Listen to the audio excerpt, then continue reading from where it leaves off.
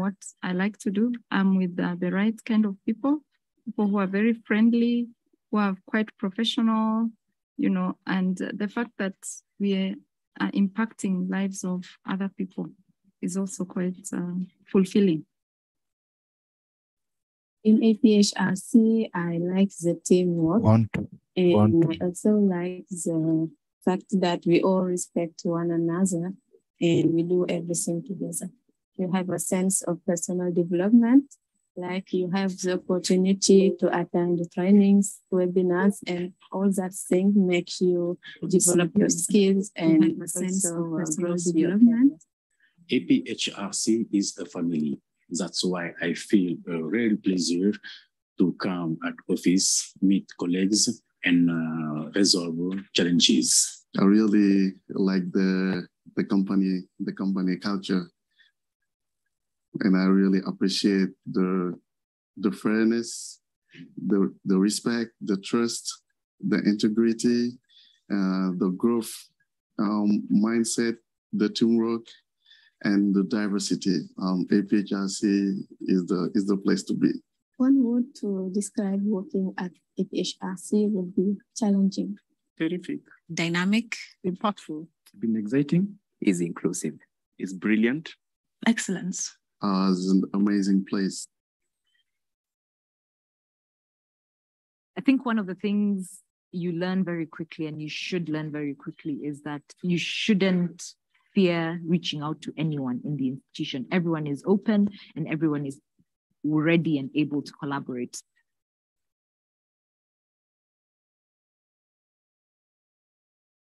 APHRC is a center of excellence. We have so many opportunities for us to grow in our different career paths and also as individuals. It's all a matter of what you do with the opportunities that have been presented to you as an individual. Because yes, we are individuals first, but at the same time, we are part of this beautiful success story that is APHRC.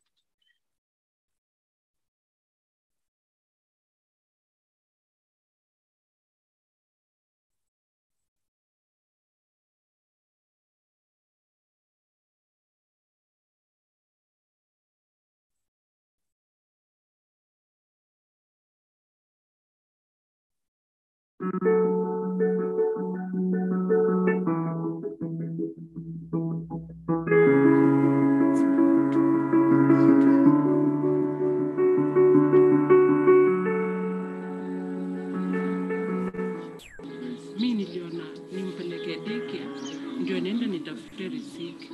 Kazi nafanyanga huko airport, natokanga hapa 6:30 napasa na nusu. Kwanza nianze kumleta huku, anatengeneza waka chakula vizuri, anamchemshanga chakula. Wakati wa kwenda kliniki anampelekanga, wakati wa kupima kilos anampelekanga na ako sawa. Ilichukua hii daycare juu ni mahali pasafi na hakuna watoto wengi na analinda vizuri. Mwanzo hatuko tumefundishwa, hatuko tunajua chochote, tunajua ni kuchukua tu watoto, mbola wewe kuchukua watoto na ulipwe. Lakini vile tuliingia kwa masomo tumefundishwa mambo mingi sana. Kwa hivyo mimi wasasi wenyewe wananiletea watoto, wanga wanafurahia wakiniletea juu nimewaambia mambo mingi na watoto wanaona wako na health mzuri. Mahali kuna watoto lazima ukuwe na usafi. Hata kama ni kasingo ama kanatoshanaje, usafi lazima ikue. Kwa hivyo usafi nimejaribu kumaintain usafi lazima, na sile serikali vitu inasema usikose sabuni, usikose sanitizer na maji ya kunawa mkono, hiyo niko nayo karibu na mimi. Kutoka mimi nianze somo kwangu nimeona mambo mingi na nimejifundisha mambo mingi na kukaa na watoto na kucheza na watoto. Ukipata watoto wanalilia hii kitu, nilijua kuwa handle. Si kama kitabu ulikuwa unachukua unanyang'anya unakaa nayo wewe mwenyewe. Sasa nilijua vile nitawahandle, wanacheza, tuingie pamoja tucheze, hiyo wafurahie wote. Many daycare centers in these informal settlements are home-based, where women sit down and start a daycare center based on the need. This comes with the challenge that most of these daycare owners lack skills and competence to run this daycare center. So the community of practice project aimed to test the feasibility of a model that would improve the quality of daycare centers in these informal settlements. So we've been on this project for the past about 3 years here in Korogocho and in Viwandani, and our motivation or the reason for having started this project is we realized that the quality of childcare centers, or you can call them daycare centers, in the informal settlements, or if you want to call them slums, was really poor and is still poor. So with that in mind, we sat together with the different communities or stakeholders and co-designed an intervention to help improve the quality of these centers through skills building for the center providers.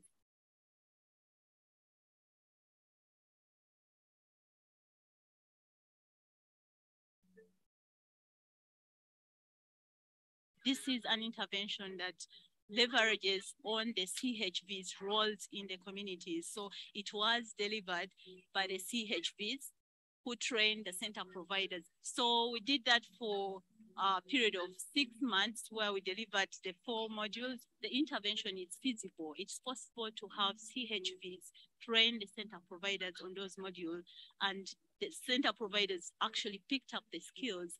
Kazi yangu kama CHV huwa natembelea daycares.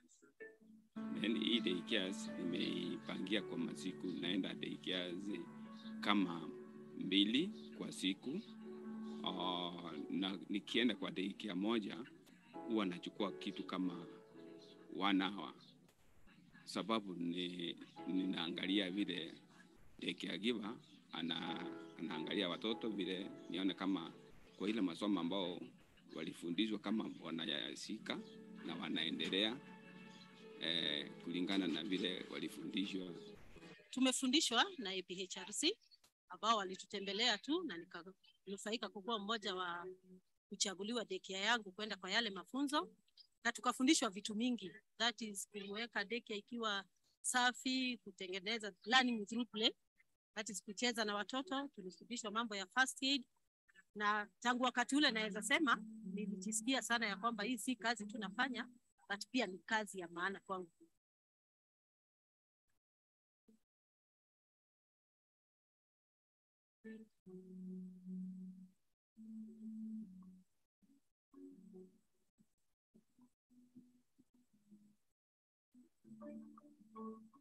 So we think that if this intervention or model is integrated fully into the health system, with the CHVs delivering it and the child supporting them, and then having the sessions in the groups, that would really work so well for not just Nairobi, but we think that the entire country, wherever there is an informal daycare. So most of this Korogocho location, there is a very high rate of poverty, and most of women here are single mothers, and they go out to look for money.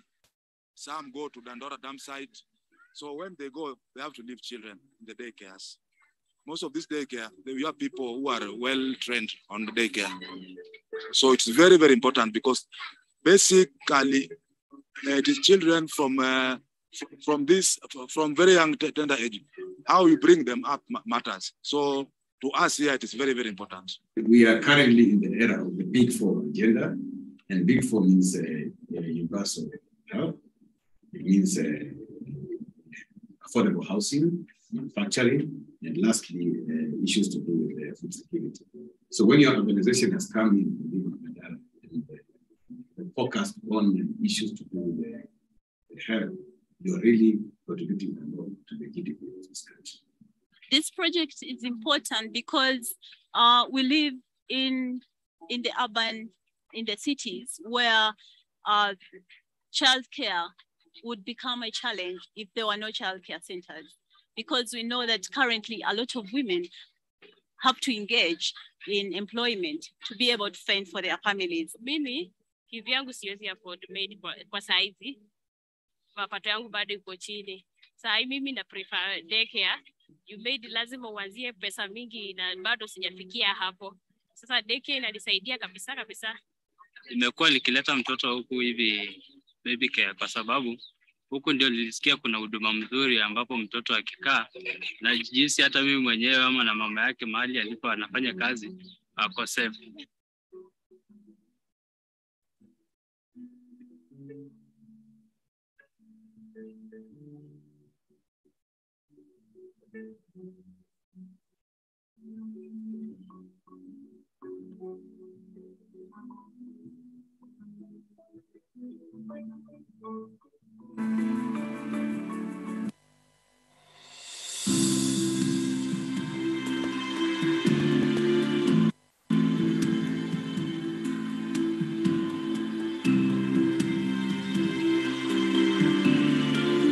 Food is a very basic need for everyone.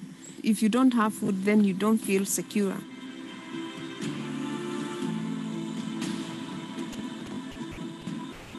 The Zero Hunger Initiative is an initiative that was born out of a vision that we have for 2050 to restore Nairobi to a place of cool waters that is food secure, healthy, and environmentally friendly, and where people live in harmony and peace.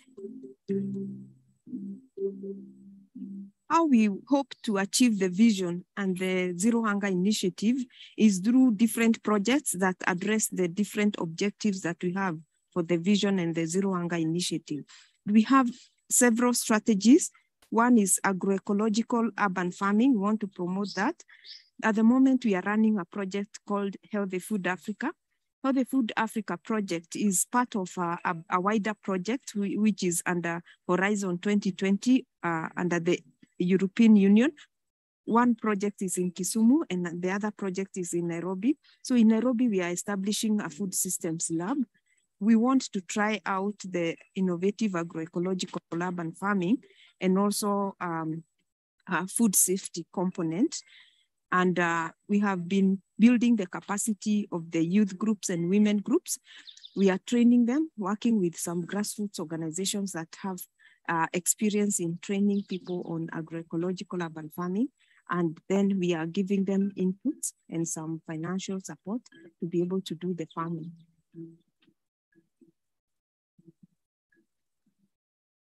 Walitufundisha kutengeneza bokachi, mambo na crop farming, lakini sisi before tulikuwa tumeona tu rabbit keeping na poultry. So tukienda pale Ruben Center tena tukaanza kuona hii watu wanalima, kuna mboga zimepandwa in different structures. Unapata vitu kaa corns zimesetiwa pale, kuna pallet gardening, wako hadi na aquarium hapo. Na nika space tu, ni space wameutilize tena mzuri sana. So tukasema hapana. Hii kitu hata sisi tunaweza jaribu. But even with those within the women and youth groups, they are also diverse. We have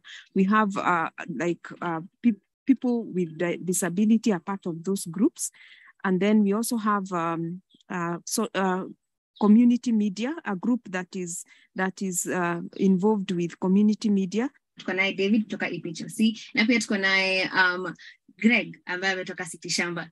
Kumbuka hii tunaifanya ndiposa tuweze kuempower each individual in different na rights. Objective yetu ya kuanzisha hii mradi haswa sio tu work na groups. Tunataka hii kulima ifike kwa mlango yako wewe mwenyewe. After the training, they chose what they want to do. Some went to crop farming and some went to livestock farming. The crop farming they are doing using like vertical methodologies. Others are using like exact gardens. They are able to produce food also vertically. There is one group that chose to do hydroponics. It's a water system where you add nutrients and so people are able to produce food vertically in a small space. So there are groups that are doing poultry. This is for meat, but also for eggs.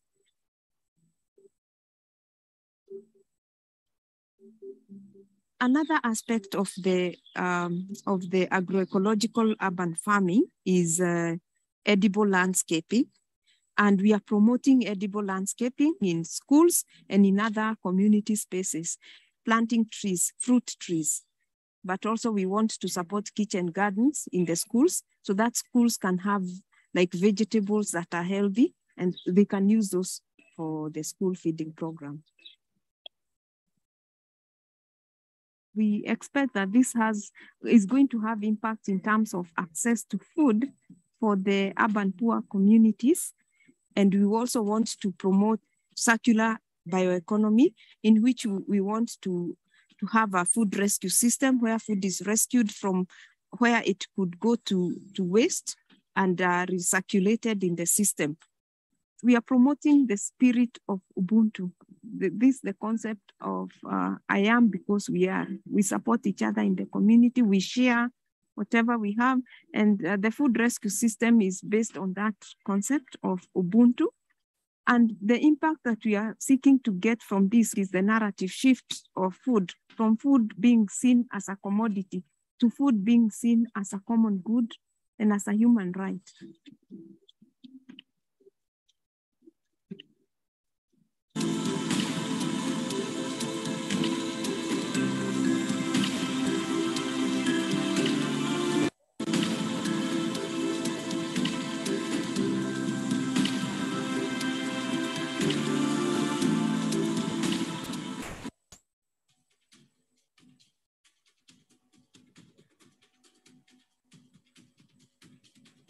At APHRC, we have a very open culture. We encourage people to speak up. We encourage people to participate in all our processes. And we also encourage people to always think of better ways of doing things. Working at APHRC helps me grow through mentorship because we have a pool of researchers and pool of expertise that we're able to learn from. There's also an on-jobs training where we're able to improve on our skills that we need assistance on.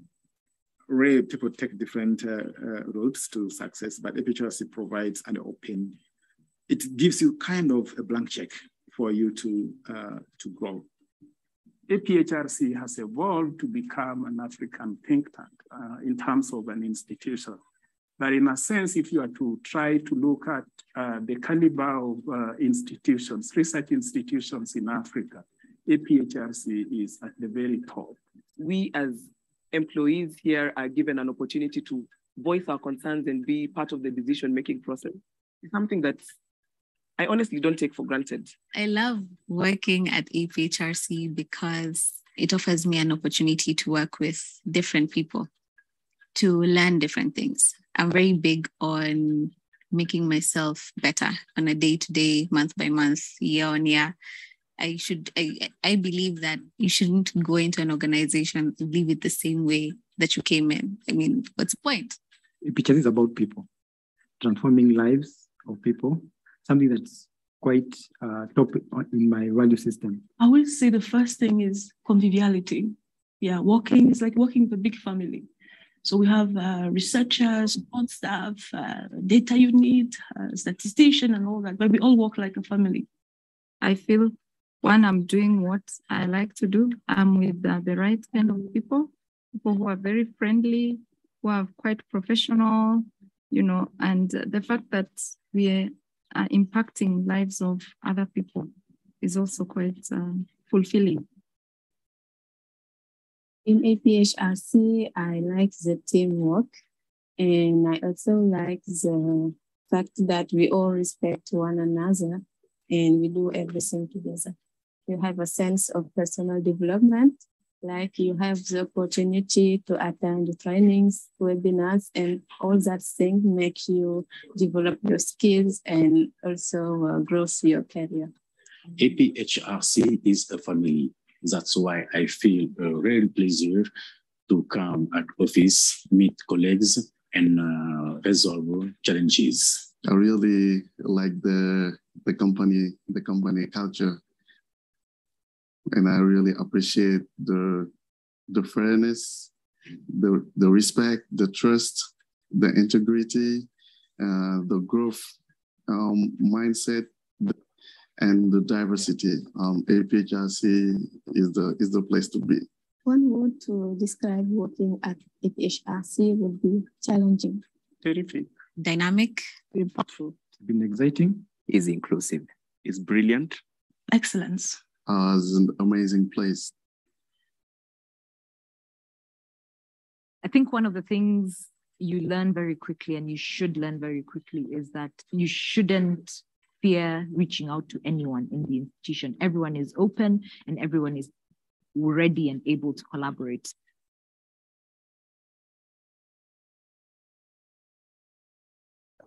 APHRC is the center of excellence. We have so many opportunities for us to grow in our different career paths and also as individuals. It's all a matter of what you do with the opportunities that have been presented to you as an individual. Because yes, we are individuals first, but at the same time, we are part of this beautiful success story that's in APHRC. Okay. So good afternoon and thank you.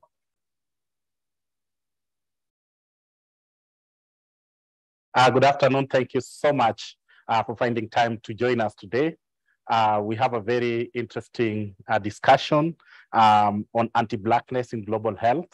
We have all witnessed challenges, and I think it's time for all of us to actually speak about it. And we are so glad to have very good speakers who are actually leading global health in the South, with Madhupai, who is actually a professor in global health and has actually done a lot of research and work on these issues. We also have Dr. Chebutungi, our very own executive director. And of course, we have young people as well, Dr. Marie-Claire Wangari, and we know that the future is young. And of course, Samuel Ogioti, who has actually also was one of us at APHRC. But I also take note that we have Dr. Githinji from AMREF, and he's also online, and he will be speaking to us. So to start us off, I will invite Dr. Catherine Chebutungi to give her opening remarks, then to set the agenda for us to actually delve into this issue that is very important, not just for us, but for the rest of the global South. Thank you, Dr. Chebutungi.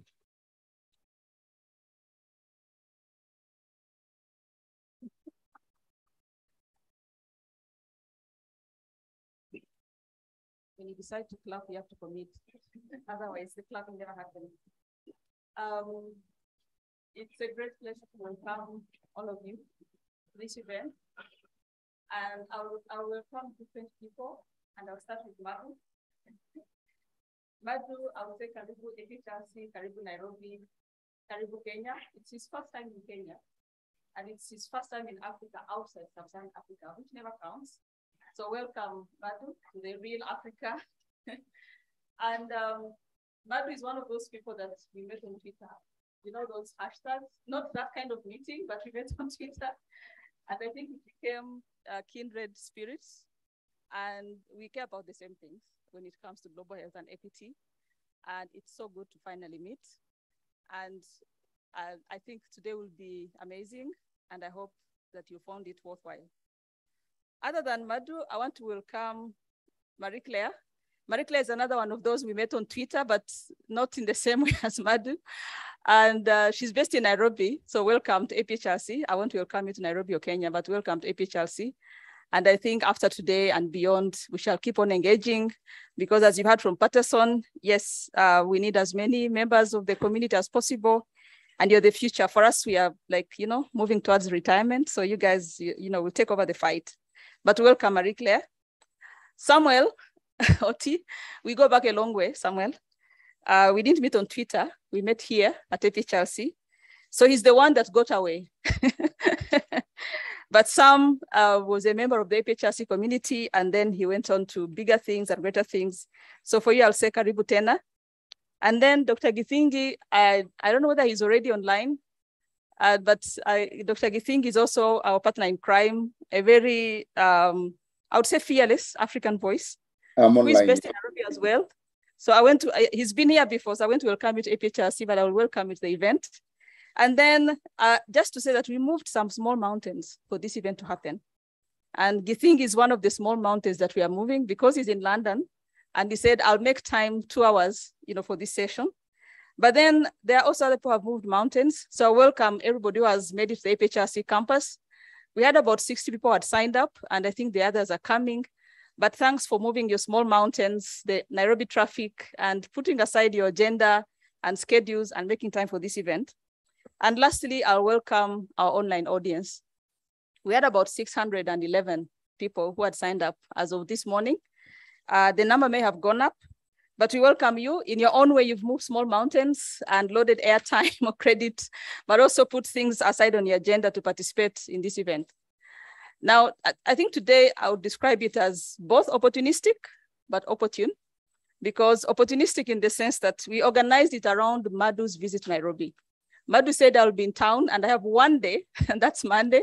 And we said there's no way we cannot have Madhu and others, meet and talk about some of these issues which are important. But it's also opportune in light of recent high-profile incidents, especially regarding the issues of visas and denials and mistreatment and all that. But what these incidents have done really is to bring to the fore long-standing issues. Because I can assure you, behind every visa incident that we see, there are tens of thousands of other incidents that we never get to hear. And behind every incident, there's unquantifiable harm in terms of questioning, second-guessing our intent, the indignity and humiliation of the whole visa application process. And so it's something that is, the high-profile incidents bring it to the fore, but it's something which has been going on for quite some time. So today is a day as good as any other to talk about this. But I think more fundamentally, these incidents also, they are symptoms of a larger system that is inherently unequal and unfair, that also ascribes, I think, less value to African lives. And so the framing was not just visa apartheid, but also vaccine apartheid. So this is all the same system, and what we see are manifestations of the same systems. And so today we are building a community, and it's a question of expectations. I was asking myself, what expectations do I have for today? And I said, I think they range from one end of the spectrum, that we can rant, and ranting is good. We can rant and go home, and that's fine. Or maybe we learn something from each other, from our experiences. And then on the other extreme is that actually the system is dismantled, which may not happen. It's not going to happen today, or something in between, that we discuss, we talk, we learn something, and maybe we take some intermediate steps that are taking us somewhere, and not just anywhere, but somewhere better. So today I call upon you, as I said, we are building a community.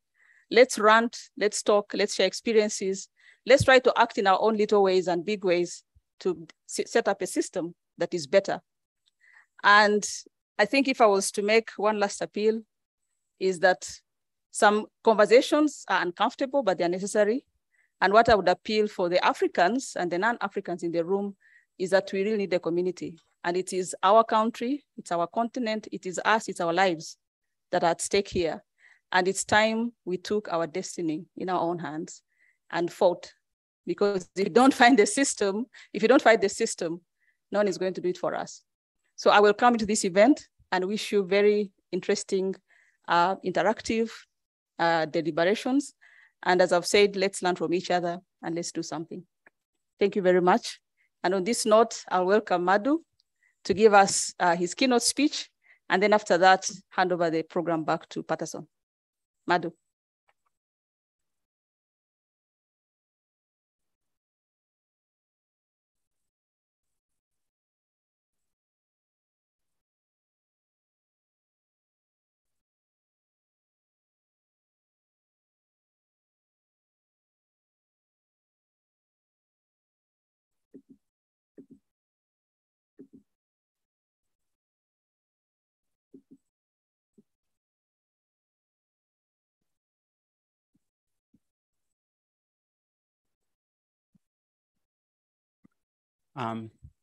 Jambo, greetings.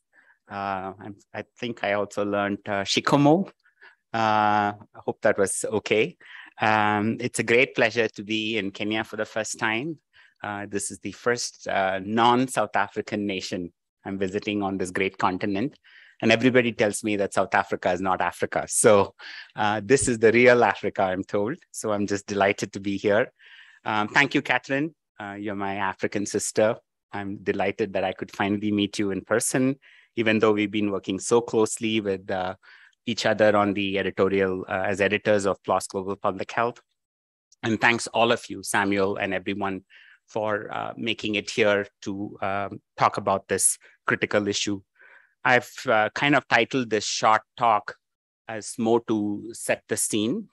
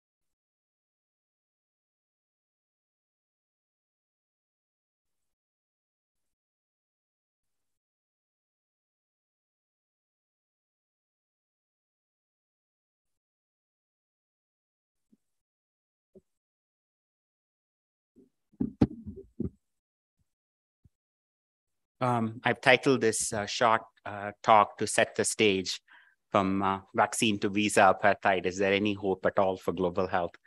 But before I do want to spend a little bit of time reflecting upon myself. First of all, I'm not Black.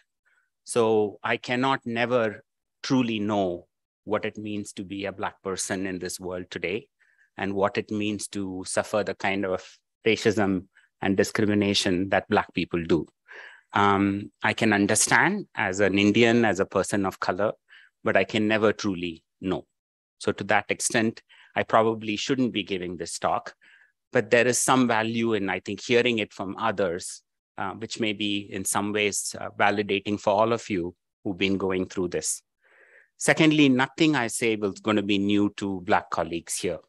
I'm going to tell you what you probably already know, but it probably will be of relevance to the non-Black people who are listening and in the audience, because there is a lot of learning that we have to do, those of us who are not Black.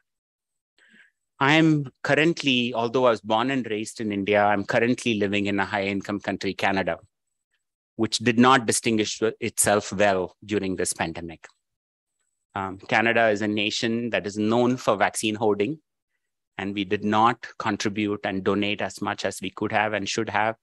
And so I understand that I come from a place of great privilege today. For example, it took me 24 hours to get a visa to come to Kenya. I can imagine what you would need to do to get a visa to Canada right now. You probably couldn't even get a visa appointment for the next year. And even if you did apply and jump through 50 hoops, you probably will get denied. And so this is the unevenness in global health that we all feel and know to be true. I have had access to Omicron bivalent boosters in Canada, and not even a quarter of the African population has received even 2 doses, let alone a booster, let alone an Omicron-based booster. So I hope I'm here as a humble ally, and I hope the panelists will keep me accountable and honest. And if I make a mistake, please correct me. So we don't have to know much to understand that global health has this colonial roots, and colonization, colonialism derives from white supremacy, right? That much is very well known.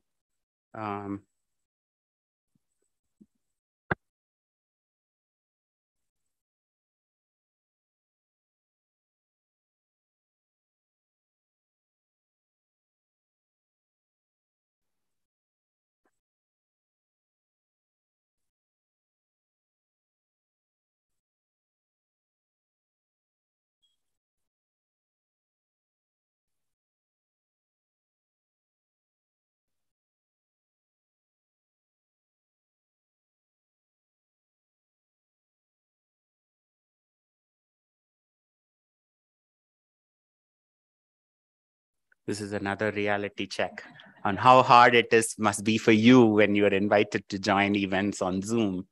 And everybody expects you to just show up with no problems on IT or infrastructure.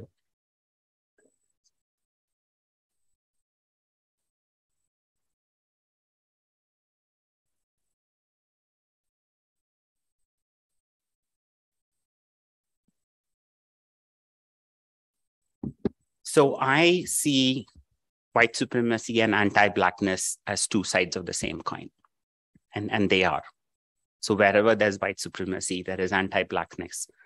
And the impact of colonialism, and Samuel and I were talking about this earlier today, is that whenever I discuss that there's global health has colonial roots, the quick response I get from people in the global north is, yes, that's all in the past. Everything is fine now, right? And I'm sure you hear it all the time.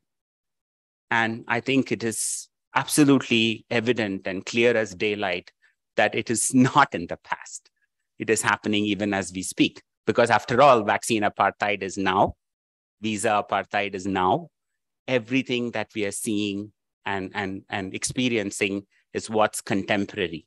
And so I want us to dispel this myth that we live in a world where everything, all traces of colonialism have disappeared. They have not.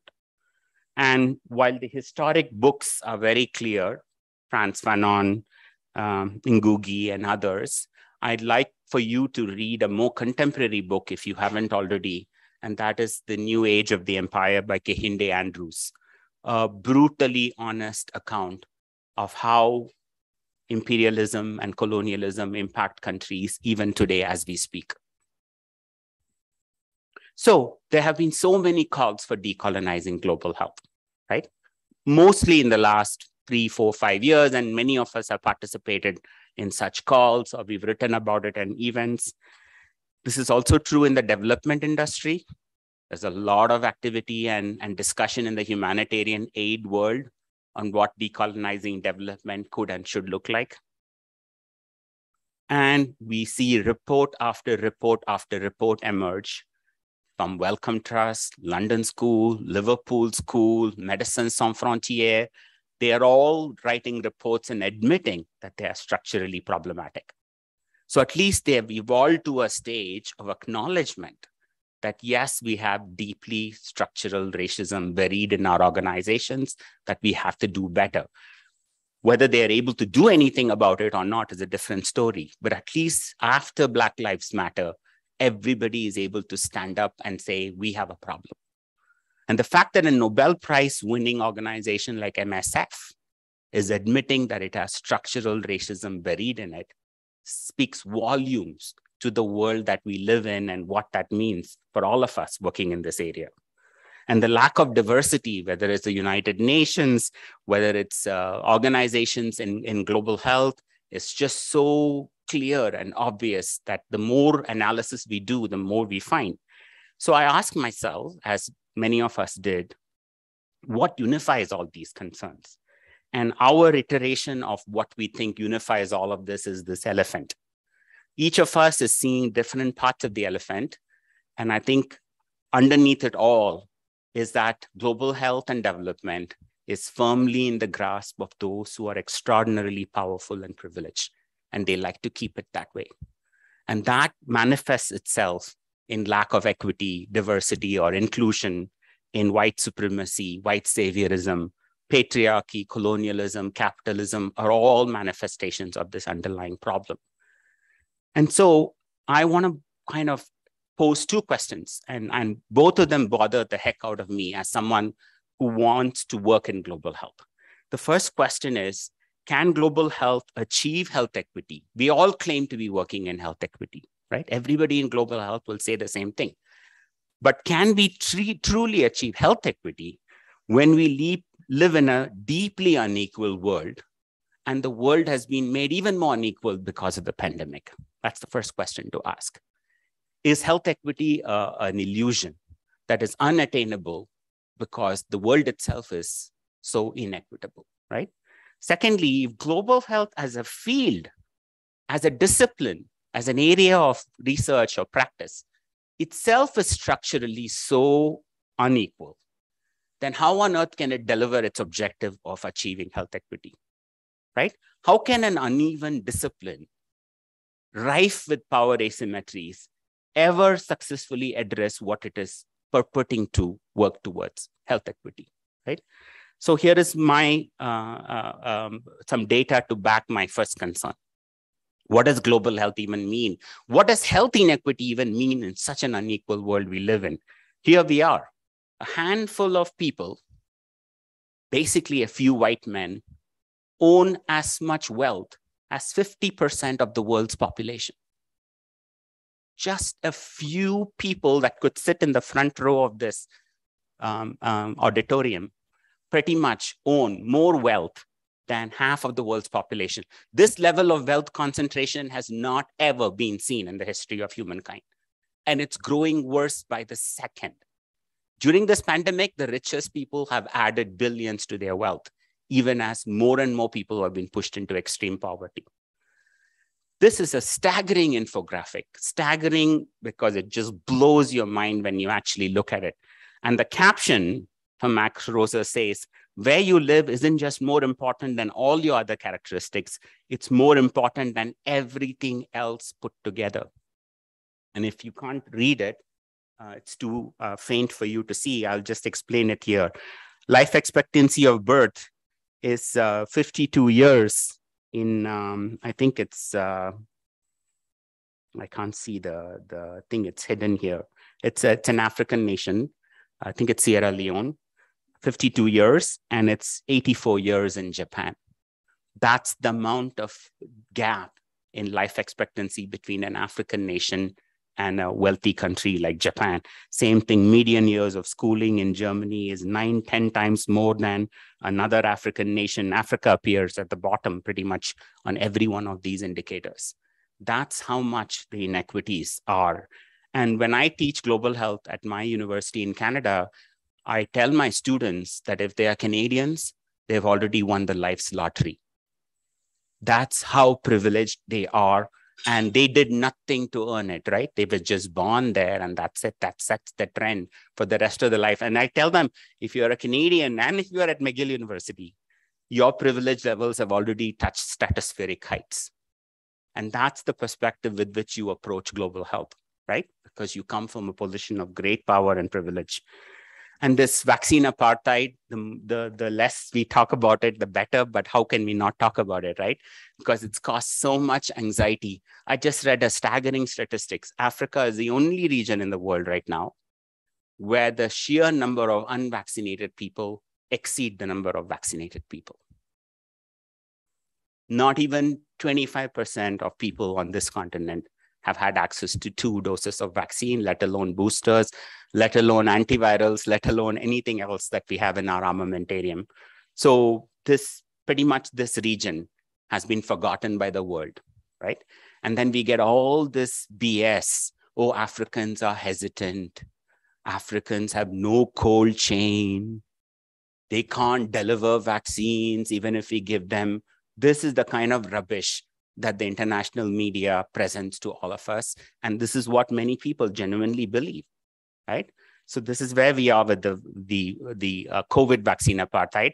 Turns out it's the same vaccine apartheid for monkeypox. 80% of monkeypox vaccines are just in the United States. And the African region has had 0. How is that even making any sense? This is the place which has dealt with monkeypox for years and has had 0 access even today, when I could have walked into a clinic in Montreal and gotten a shot for myself. It makes absolutely no sense, but this is like a repetitive theme in all of global health. And climate crisis, I assure you, is going to be no different. Where are all the carbon excess emissions happening? In the global north. Who's going to pay for climate crisis? The African region. We see what's happening in Pakistan right now, the devastation. And Africa is extraordinarily vulnerable to climate crisis, but has hardly contributed any carbon emissions in its entire history of humankind. So who is going to get punished? People here. Who is polluting and who is consuming? It's the global north. So this is the kind of inequities that we see, and it's not just a health issue. It's economic inequity, it's climate crisis inequity, it's vaccine inequity, all of them. Coming to the field of global health itself, if we all accept that global health came from colonial medicine, tropical medicine, whatever it was called, it still continues to be centered on what folks in the global health think can and should be done and what they're willing to do out of their generosity, right? They want to be firmly in power, and then whatever they choose to give as charity, as gifts, as philanthropy, is how global health is being seen. And even today, it's neither diverse nor truly global. And I will show you data now to convince you that is the case. And these are not my impressions. Everything I'm going to say is backed by data. So let's look at the Global Health 50/50 report many of you may have seen. Year after year, the report shows us where are the biggest global health organizations headquartered? Where are the biggest decisions in global health made? Decisions that are life and death for people here are often made far away from here. And there's no surprise there that Europe and North America is the heart of where global health action happens. That's where money is held. That's where the biggest decisions are made. What about the people who serve on these or leaders of these global health organizations, right? Mostly men. 17 out of 20 are nationals of high-income countries. Only 3 out of 20 are nationals of low and middle-income country. And even there, virtually nobody who's a woman from a low-income country. So if you ask me who runs global health, it's predominantly white, older men in high-income countries. That's who runs global health. If you ask me who is least represented in global health, I would say it's Black women in low-income countries. That is where global health is as of today. So this is not a historic past, it's current data. And they've gone and looked at last year, this year, they've looked at the actual board composition. Again, you can see if you look at the board seats of all of these global health organizations, 2.5% are nationals of low-income countries. Just 2.5% of all board seats are held by people in low-income nations. Where do global health grants go? Whether it's Fogarty, whether it's Wellcome Trust, whether it's USAID, it's Gates Foundation, 70 to 80% of global health grants go to organizations, institutions, universities, and contractors in the highest income countries. And then they eventually will trickle here. But the monies are held, and whoever holds the money, you and I know, will control the agenda and will dictate what happens to that money. It's as simple as that. And I know Catherine and others had written a whole article on why malaria funding is going to organizations in high-income countries. Who better than this continent to study malaria and are leaders in malaria, and yet the money will have to go somewhere else and eventually find its way to people who are actually doing malaria. Same thing, who's publishing? Stuck in the middle. Even when the paper is about Africa, African authors are usually stuck in the middle. They're not the first authors, they're not the senior authors. And this is a recurring pattern across all aspects of global health publishing. This is true. Who is an editor? Well, that's a study we did. Again, you can see that editors, there are very few editors who are people of color, people who are Black, and people who are based in low-income countries. In fact, I would think that Catherine would be one of the only few Black women in Africa who's actually an editor-in-chief of a major international journal. And even that only happened a year ago. So just tells you how far behind global health is compared to the population that global health claims to be serving or claims to be centered upon. So the visa apartheid now, to me, is yet another flavor of this anti-Blackness. I remember I was in Montreal. I live in Montreal. The AIDS conference happened in Montreal. We were all on the stage, and there are pictures of people, of panels that were empty. Nobody showed up. Africa, the most impacted continent for HIV/AIDS. Africans had the hardest time getting a visa to come for an AIDS conference. Why was the AIDS conference even held in a country like Canada is beyond my understanding, right? And this is happening right now as we speak. A tropical diseases conference is happening in Seattle. Go figure that one out for yourself. What does that even mean? To have a tropical diseases conference far away from the tropics. And this is a recurring, again, theme in global health. We just do things the way we've done it for the last century without even asking the question, is this got anything to do with the people who really know the most about the topic and who are literally dying of the topic under discussion, whether it's malaria or tropical diseases or HIV/AIDS. And we saw, visa denial after visa denial, not just for AIDS conference, the World Health Summit, the World Health Assembly, the Bogota conference. I mean, how wacky is that? That another global South nation, Colombia, has so much anti-Blackness in them. It's one thing for Canada to deny Africans, but to have another global South country demonstrate that kind of anti-Blackness, this to me is anti-Blackness. And anti-Blackness is not just about white people. Brown people can be anti-Black. Other people of color can have deep anti-Blackness in them. And I know this for a fact. Indians can be anti-Black. So we've got to have that humility to understand that this is a very widespread problem, which is not just to do with just white people or predominantly white nations alone. So when I look at all of this data and everything that we've seen in the last Even 3 years, I was just discussing this with someone, it's not that these are new, but I think this pandemic and the Black Lives Matter movement has just exposed us the real world in stunning clarity. None of this is new, but it's just in our face right now. It's inescapable. You cannot walk through global health and development and not see this. And if you're not seeing it, there's something pathological about this. Really, because how on earth would you not see repetitive patterns of the same behavior again and again and again? How many times have you seen from HIV/AIDS to Ebola to COVID to monkeypox, Africa is always last on the list? For any product, I don't care what it is, antiretrovirals, COVID vaccine, monkeypox vaccine, Paxlovid, it does not matter. You will always find Africa at the bottom of the list. It's as if a continent doesn't even exist in the minds of people. How? How do you explain this in 2022? It boggles my mind. It just does. I can't bring myself to understand. As I'm not a Black person, as I said, but even I can tell that this is anti-Blackness. There's no other explanation for this that I can find. Nobody can convince me that this is not real. Nobody can convince me that this is not structural. And nobody can tell me this is just a temporary bug. No, this is not a bug. This is the system working the way it has been designed to work forever.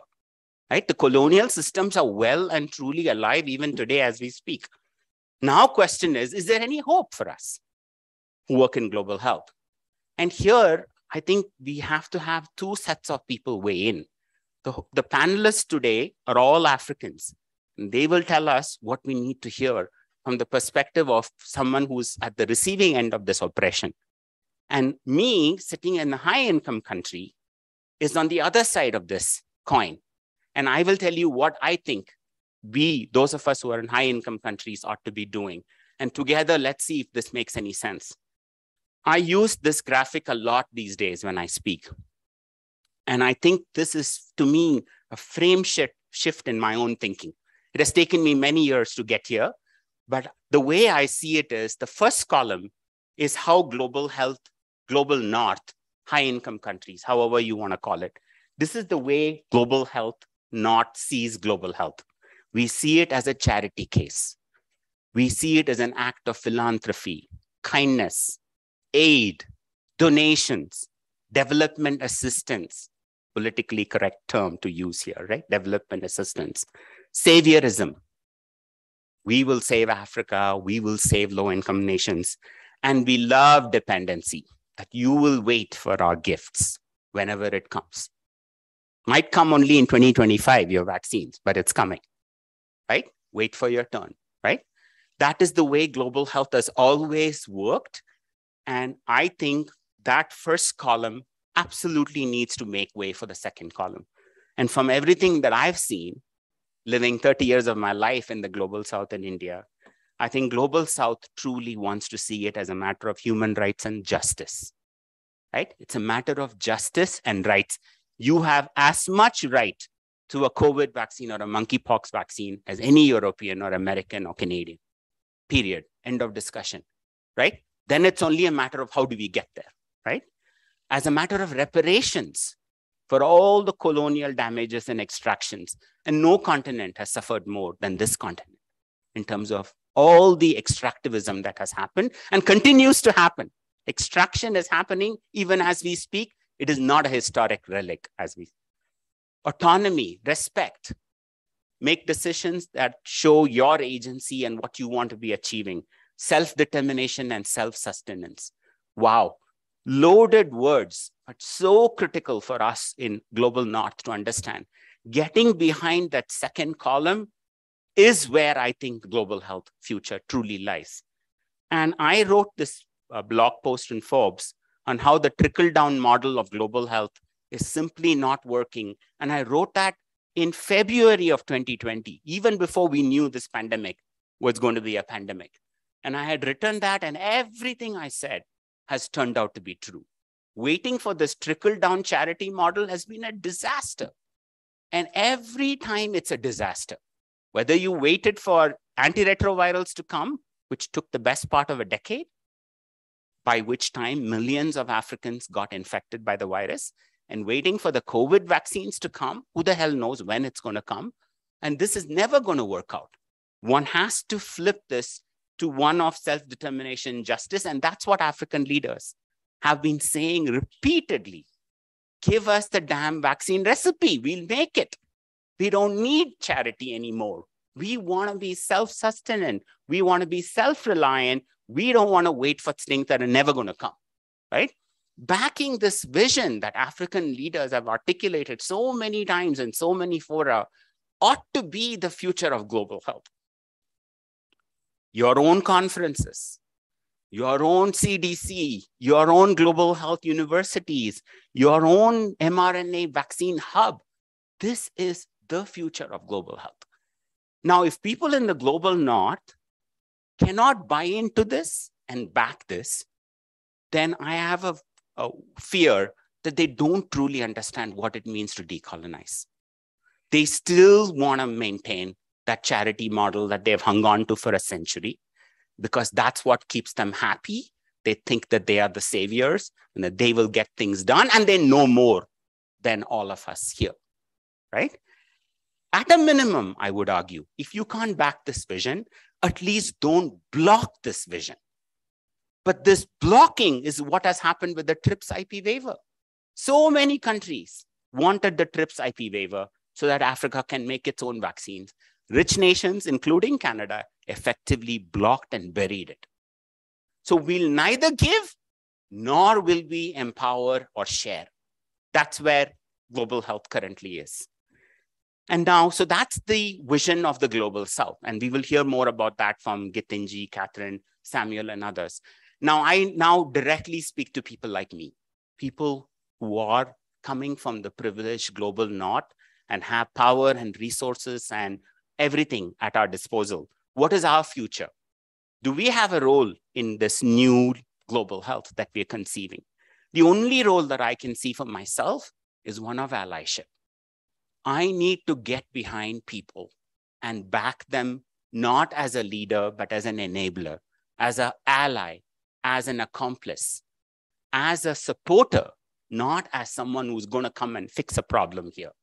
I know I can't fix a problem. This is not my problem to fix, but I can certainly be an ally. And so I've written a piece, and I hope you will read it. People like me will read it, because this is a long, hard process of allyship. And to understand allyship and to enact allyship and to walk the path of allyship, I think the first step is to go through structured training on power, privilege, anti-oppression, and anti-racism.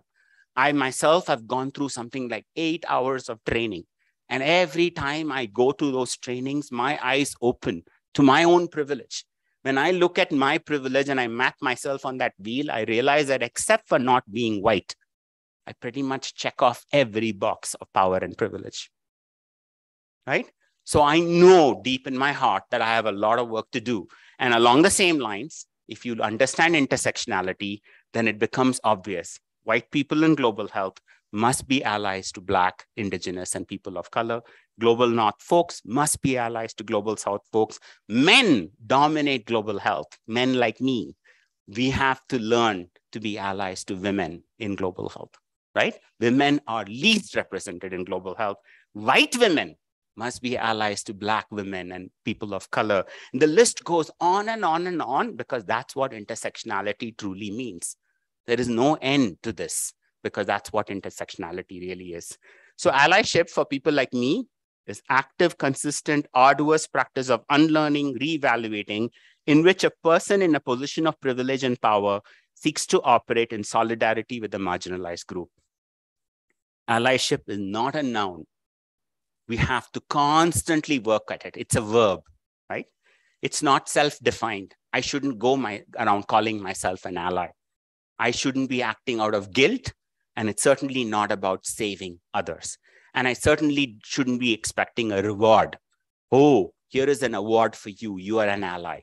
That's not the way this business works. An ally is all about humility, being in the background and doing the right thing with expecting nothing in return.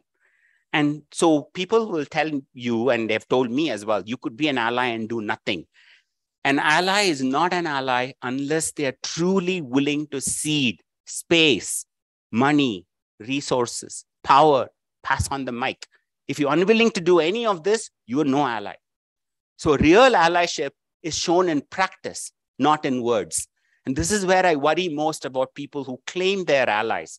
Well, you had an opportunity to do the right thing, share the vaccines, share the recipe, and you didn't. What kind of an ally are you, right? So I see global health organizations claiming to be working in solidarity. How many times have you heard during this pandemic, we're all in this together? That's the biggest BS I've ever heard. There's no such thing. No rich nation has ever acted in anything beyond their own self-interest. And the next crisis comes, that's exactly what they will do again. So this being in it together, global solidarity, global citizenship are all words that we throw.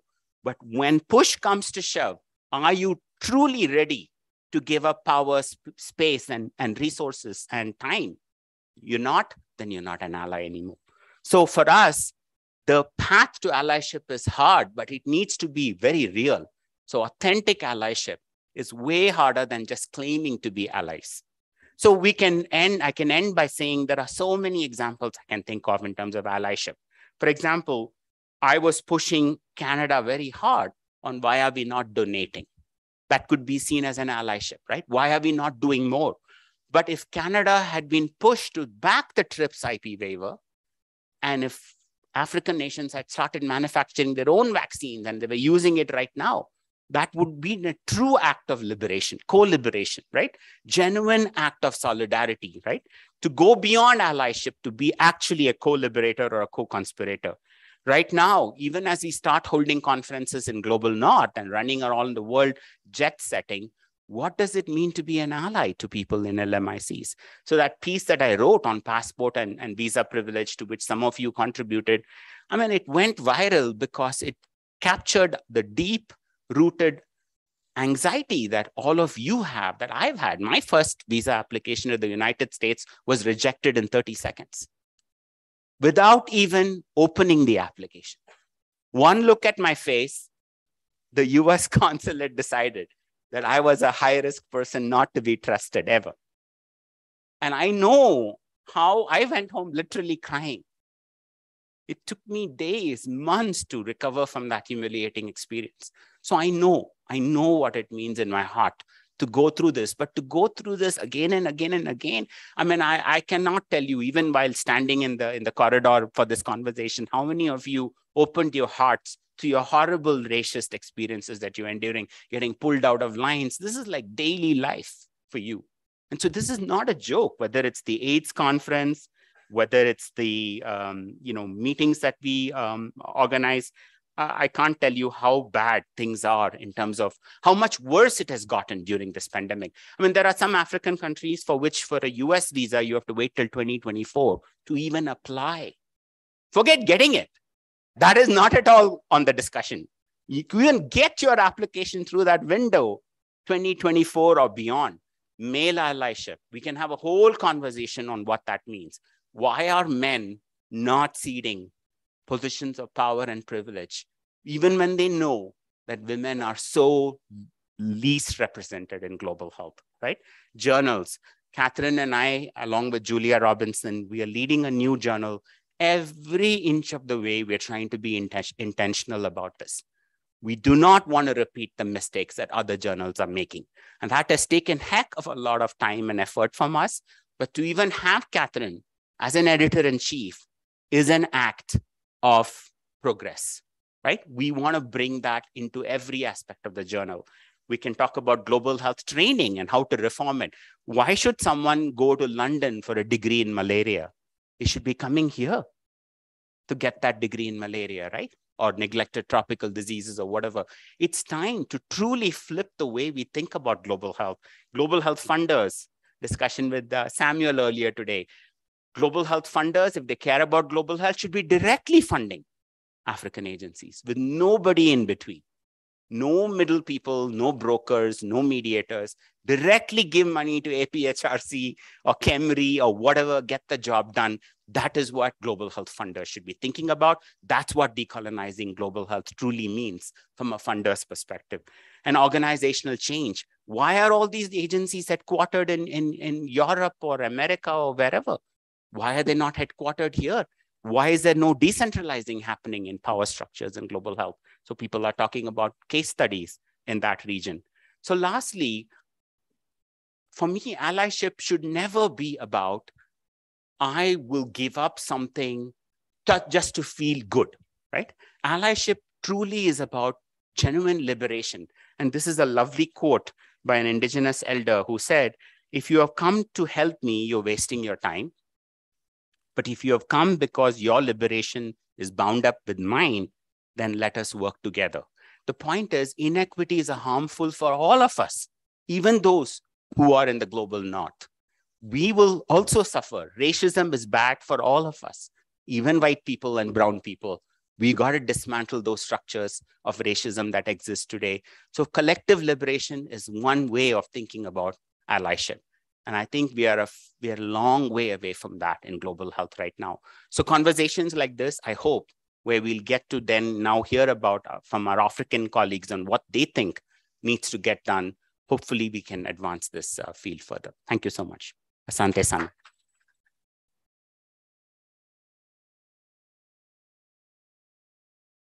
Thank you so much.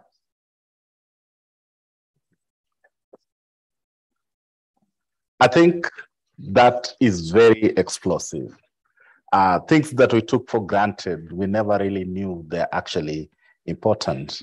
And I like the way you've actually brought it to us. And of course, to those of us in the audience, as well as those of us online.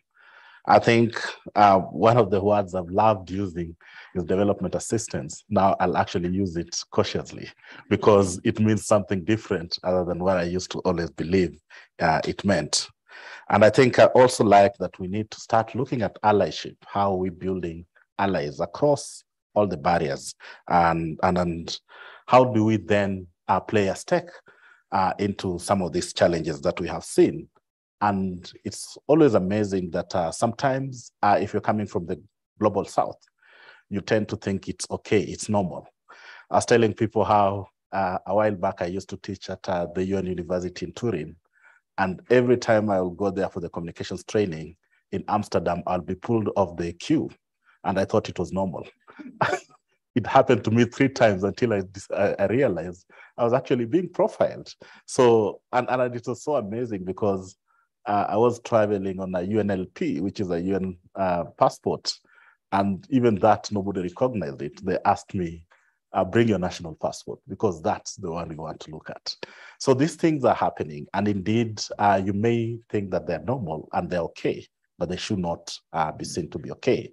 We have to do everything possible to change that. I will now ask the team to actually just give us a quick interaction on Menti, to also just bring the team that is virtual to give us their views. And after that, then we will get into the panel discussion and we will start with Dr. Gitahi of AMREF. Thank you so much. Florence, please, you can come and take over. Thank you.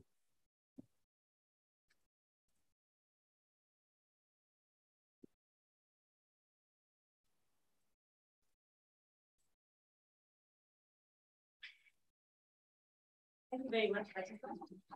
And thank you all for being here. We wanted to ensure we have a dialogue both for the people in the room and those online. So we kindly request you to go on your phone or your computer and log on to www.menti.com. The passcode for the Menti is 38181033. I'm happy to see that some of our participants online are already starting to speak about it. Our first question is, why is it important for professionals from the South to participate in global health? Good so fast. Okay. So the Menti code is 38181033. So if you're on Zoom, you will see it on your in the chat. If you're in the room, let me repeat again: 38181033. 1033. I hope we are all now in.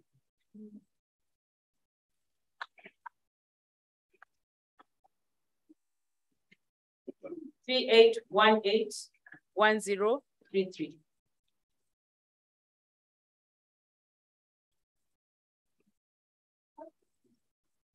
38. So then go to www.menti.com and the code is 38181033. 38181033. So our first question is, why is it important for professionals from the South to participate in global health conferences?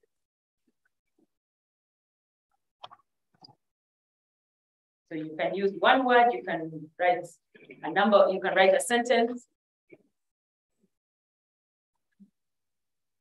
So you can use a word, you can write a sentence. Let me just read some of the responses we have. It's important because of sharing expertise, representation, an opportunity for cross-country learning. Our voice matters. And I think that's very clear, and that's why this discussion is very important.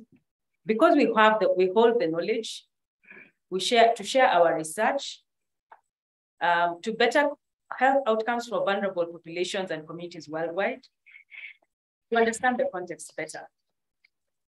Because the South bears the heaviest burden of global health challenges.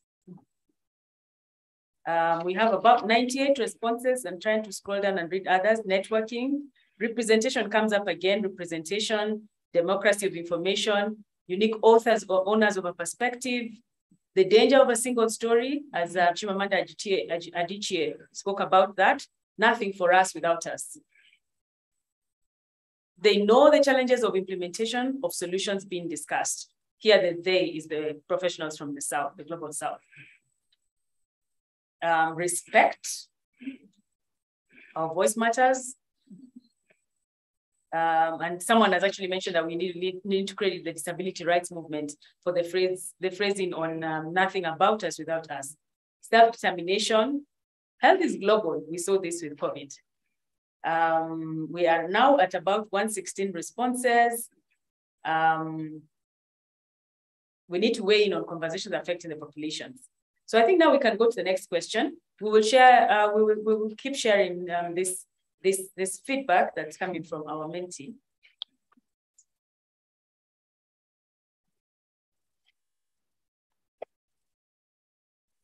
So the next question is, have you faced visa discrimination? Let's see from a show of hands in the room. Have you faced visa discrimination? I can see some people are even lifting both hands. Plus legs. Oh, how many times would have been a better question? Okay, we shall have that when we have this discussion later.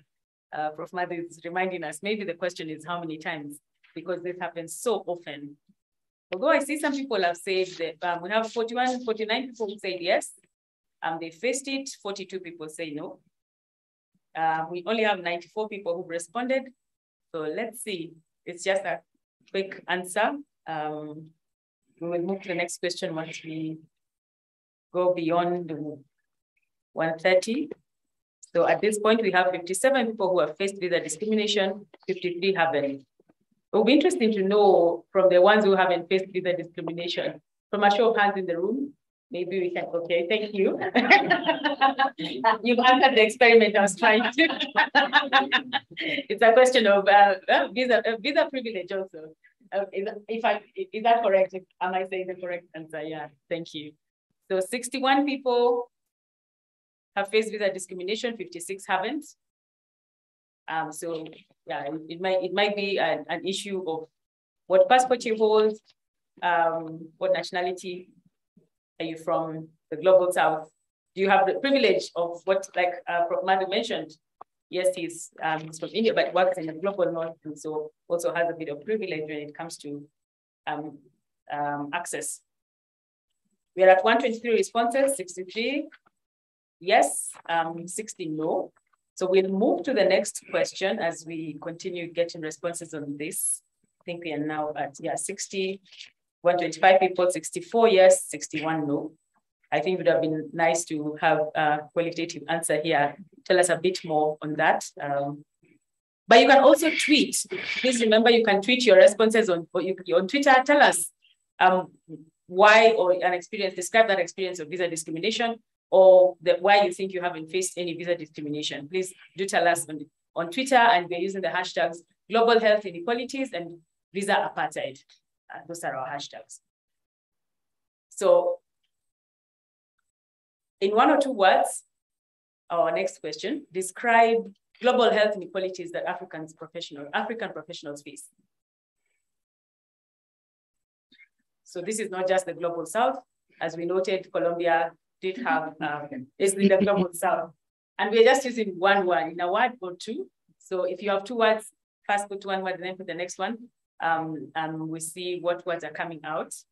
I can see disrespect, racism, dismissal, discrimination, judgment, indignity, racism.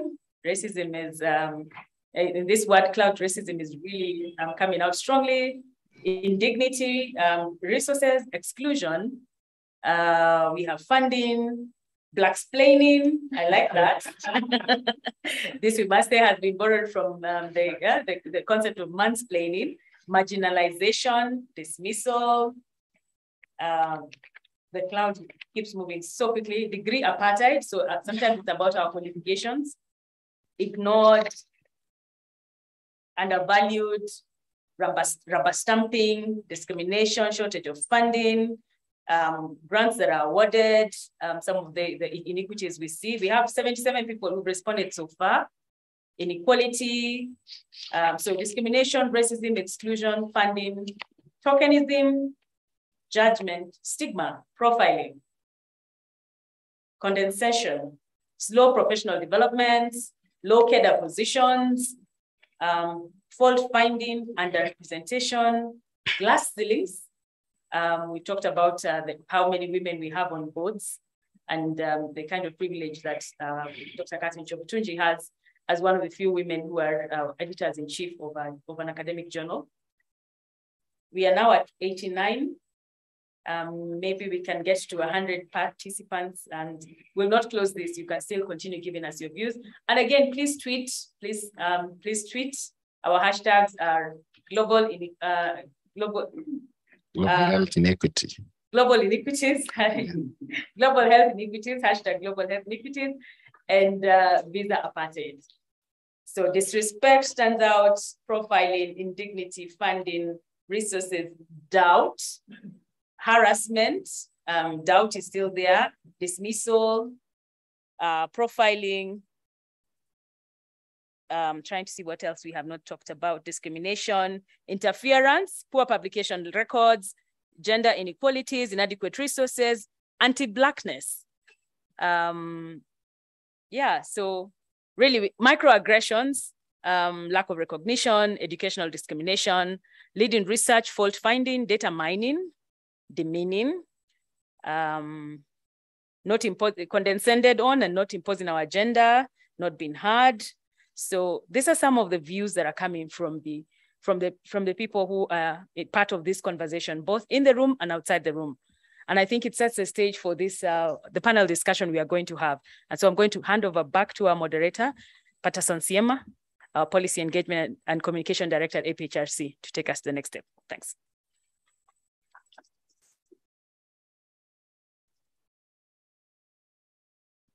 Thank you so much. Indeed, it gets interesting every other second. So allow me to take this opportunity to invite the panelists to the high table.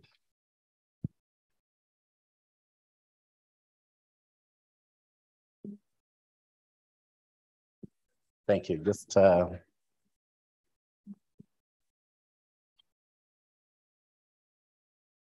I hope Daktari One, you are able to hear us and that you can be able to join us. Yes, I can hear you. I just can't put my video on because it says you cannot start your video because the host has disabled it. So if I could be enabled, I would have started my video as well. Okay, so I think the team kindly enable Daktari One or upgrade him to Zoom business class so that he can actually be able to join us on this. I'll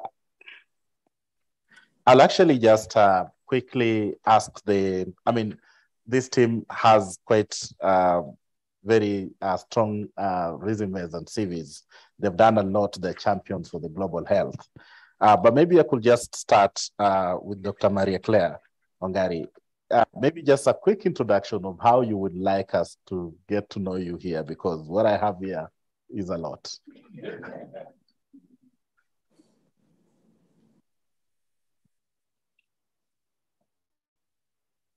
Thank you so much. Friends and colleagues actually call me MC. Daktari was reserved for when I was practicing in the wards, and I still use that till today.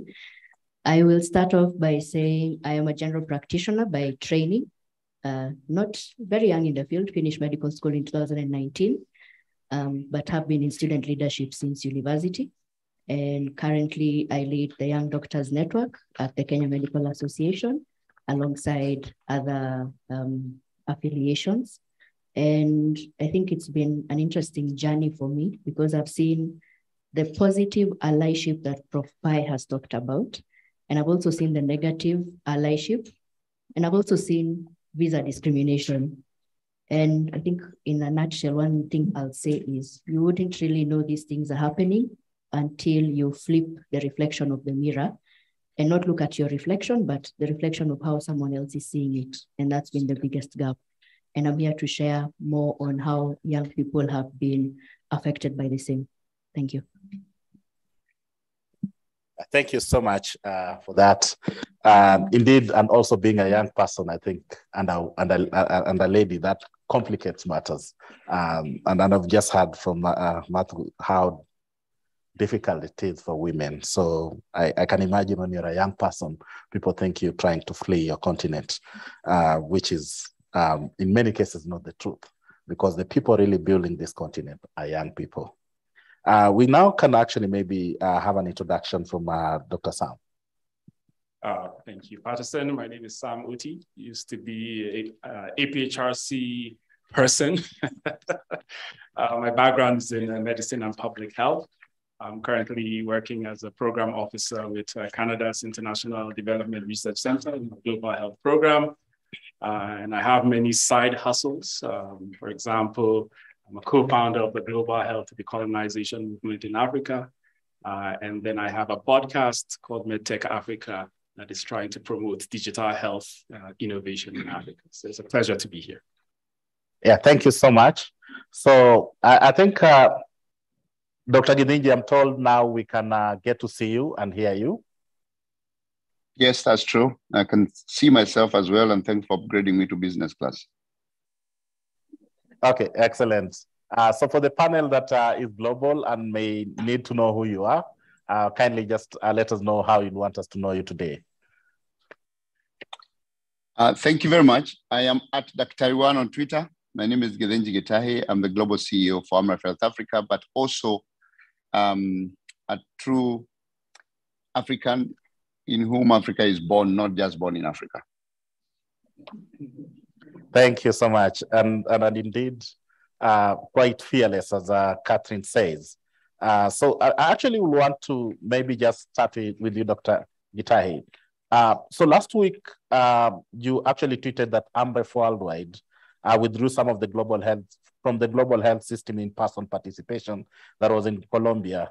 And we know why, due to systemic visa and passport discrimination from Global South participants. What made your organization take up this position? Thank you very much, and thanks for having me. I would like to pass special thanks to Catherine for agreeing to host this meeting, to Manthu, who actually reached out to me after my Twitter rant, and also to others who've come before this conversation, like Dr. Wala, who has actually highlighted visa discrimination in the past. And more recently, I also got a reach out from Professor Sanait Fiseha saying, how do we amplify this advocacy? So I want to assure all of you that there's great support for this agenda. The next thing I want to say is that I also did get reach outs from colleagues who are friends of mine from the global health, and some of them were wondering why I took this position. And I was not surprised, and I think this is the point we are making, that those who live with the privilege don't understand the suffering of those who don't have the privilege. And I'll talk about that as I go. So other than getting support from people who understood what was going on, I also got questions on why this was important from people who we can't blame simply because they were coming from their privilege point of view, because they're also my close friends and I believe they have very good intentions. So let me just make a few remarks to answer your question. The first thing to say is that Amref Health Africa works with global stakeholders to ensure that we achieve community-led and people-centered lasting health change in Africa. For many of the people here in person or online who don't understand our organization, we are headquartered in Nairobi all our lives in 65 years. I'm not more than 65 myself. So I've been in Amref for 7 years, but it was founded in Kenya, headquartered in Nairobi, has offices globally, but they all report back to Nairobi, where my office is and where I sit. But we work as an Africa-led, Africa-born organization. Well, for us to do our work, we don't do it alone. We do it with global leaders. You know, we work with people like Matthew from Canada. We work with people from India, Canada, Netherlands, and wherever they may be. So it's important that we also understand that this is not anti-working together. This is actually pro-working together and enabling the removal of barriers that actually stop us from working together. So this is not a kind of a polarization agenda. This is a unification agenda.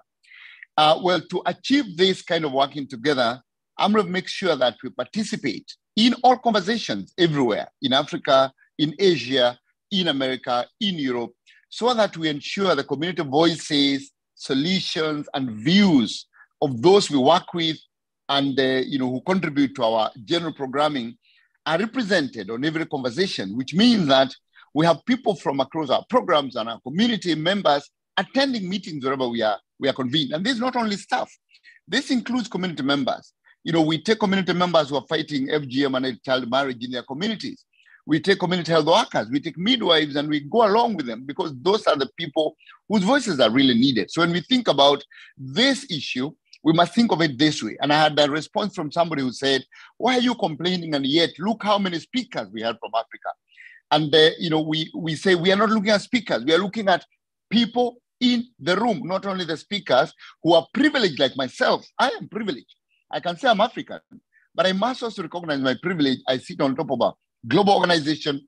I have access to resources. I can speak, what I like to think is fluent English. We are talking about representation of people from all walks of life who are the people we want to be represented. So the first point, therefore, to make is that this is not a North versus South dichotomy, and it's an agenda of inclusion where there is a shared objective with everybody, where everyone must be represented, including the communities with whom we work.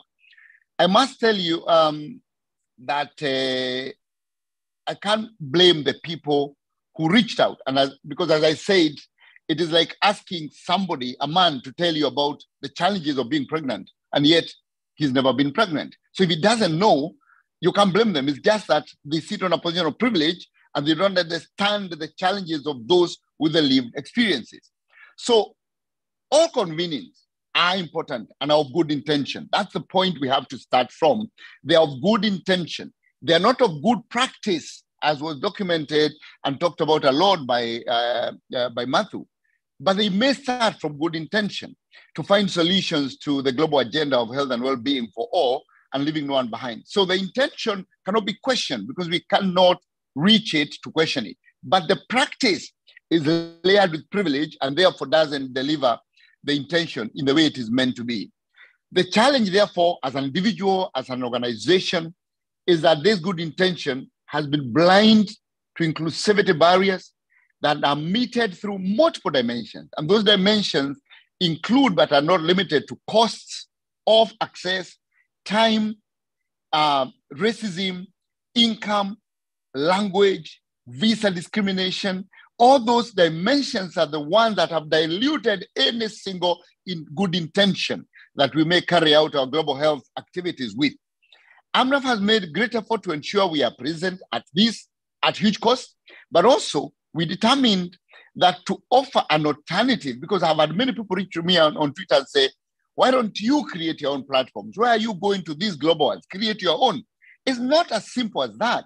It is a global inclusive message. It's not about saying, therefore, Africa will create its own and we don't care about the other. It's about creating African platforms in addition to opening the doors, the rooms, the windows of any other convening by ensuring that it is inclusive. So we have our own conference, which is called the Africa Health Agenda International Conference, which is deliberately led and convened in Africa every 2 years, and it has been extremely successful as well. And we also hold it in countries where we know that we can actually assure of visa access. And therefore we have held it in Kenya, in Kigali. Does it mean that all African countries have easy visa access? No. And there have been call-outs, even in this forum now, I've been watching on Twitter, saying we must also talk about discrimination of visa in African countries, in low-income countries. We must call out those as well as we call out the visa discrimination in high-income countries. But why is all this important? This is important because to use the 80-20 rule, and this is why it's important to AMREF, and allow me to kind of elaborate on this. I know I might take a little more time than you envisage, but this is really important. Global health is a global agenda, but 80% of the change we wish to achieve in the global agenda, in the SDG targets, is actually in Africa. So it's for Africa, by African people. And so it makes sense for this to be discussed with them in the room, and by them, while still holding the principles that because the Africans want to do things themselves doesn't mean they do them alone, which is what I'm saying is not about a polarization agenda, it's about an inclusive agenda. It is in Africa where only 43% of the population has access to essential health services. It is in Africa where the biggest gap on health workforce is. It is in Africa where the highest fertility rate is. It is in Africa where 80% of preventable mortality happens. It's in Africa where the lowest core capacity for international health regulations, for global health security agenda is lowest. And it's in Africa where the lowest vaccine for public health emergency access is. I don't have to repeat that because Matthew spent a lot of time on this. But then also, why is Black important in this conversation? Because it is also a minority conversation. For many of us, we don't realize that Black is actually a minority. We only represent 15% of the entire population as Black people. So we are actually a minority group, and over 90% of that minority group is in Africa. So in a way, you can say that this conversation is about Black people. And therefore, there is a color inequity because of the minority nature of the Black people, and also because Africa is actually where this minority community exists. It therefore makes sense, therefore, that conversations on drastic change in global health for equitable access should happen most proximal to where the Black people are, the majority of the inequity is, and that is predominantly in Africa. I would like to postulate, without evidence, I must admit, and maybe Matthew has more evidence on this, that a significant number of the people who attend, speak at these global health meetings, and contribute as experts have never been to Africa. I would take that to the bank, but I would need evidence to bank my bank account. In a nutshell, therefore, we either have the conversations where these people are, or take the people to where the conversations are, which then brings us back to what started this conversation, the anti-Black immigration policies, which all of us, including myself, have suffered. While the majority of African countries avail visa on arrival, not all of them. So we must not make this an African solution. We must make this as a visa access solution. Where the majority of the African countries avail visa on arrival or online at approximately $50 or zero, majority of American and European visas require in-person interviews, booked in advance on a calendar, and appointments delayed up to more than a year. When I was going to the UN General Assembly in September, my visa of 5 years for the US had expired. I applied for a visa. I was given an April 2024 date for my UNGA 2022 attendance. And it took an extraordinary amount of cajoling, begging the US Embassy for my visa to be brought forward. Did that apply to community members we need to go along with, my own colleagues in AMREF who needed to go. Many did not attend, and they were actually hosting events, out there in New York. The second point to talk about is that other than the appointments, the costs, including confiscation of your passport, meaning that until your passport comes back, and this refers to UK, Schengen visas, you cannot travel until you get a visa back. And for you to be allowed to get your visa back, the UK has a kind, in quotes, policy that allows you to pay $80 so that you can retain your passport. Can you imagine?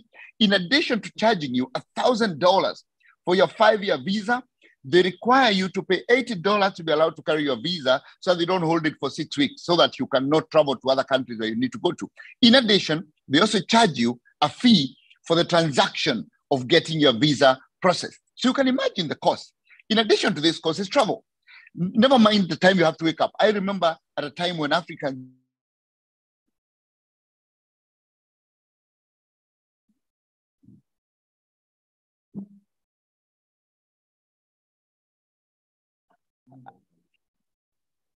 I think we froze a bit. Maybe the team can try to bring Dr. Yuan back on. But those are very explosive issues. For example, we don't appreciate that it is the community members who need to participate. It's not the privileged who have gone to school. It's not the privileged who have the ability to go, but also the community members that actually we are trying to reach out to. And Dr. has just told us about 80% of global health challenges are actually in Africa. And we also heard from Professor Madu about 80% of the resources going to global universities and global agencies to be now then programmed for Africa. Yet you see the inequality and the skewedness of this. So maybe I could just bring in MC as you said, it should be called. Yeah. Sorry, okay. let me just finish. I was discriminated against by technology, and these are the challenges even when we are told, please attend by Zoom. So I have just 1 more minute and then I stop. Yeah. So thank you very much. Yeah, so imagine that what that 1,500, 1,500 means of an economy ticket. It means 100.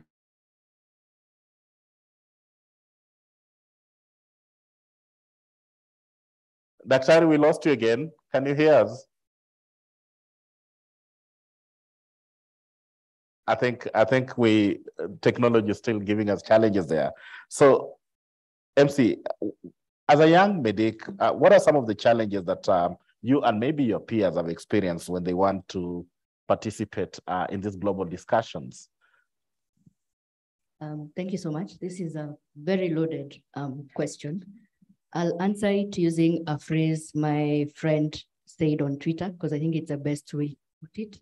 She put it as when you start off, especially those of us who are exposed to global organizations, the message you're told is act local, think global. Whatever you do in Kenya will be amplified and will stand and mean something.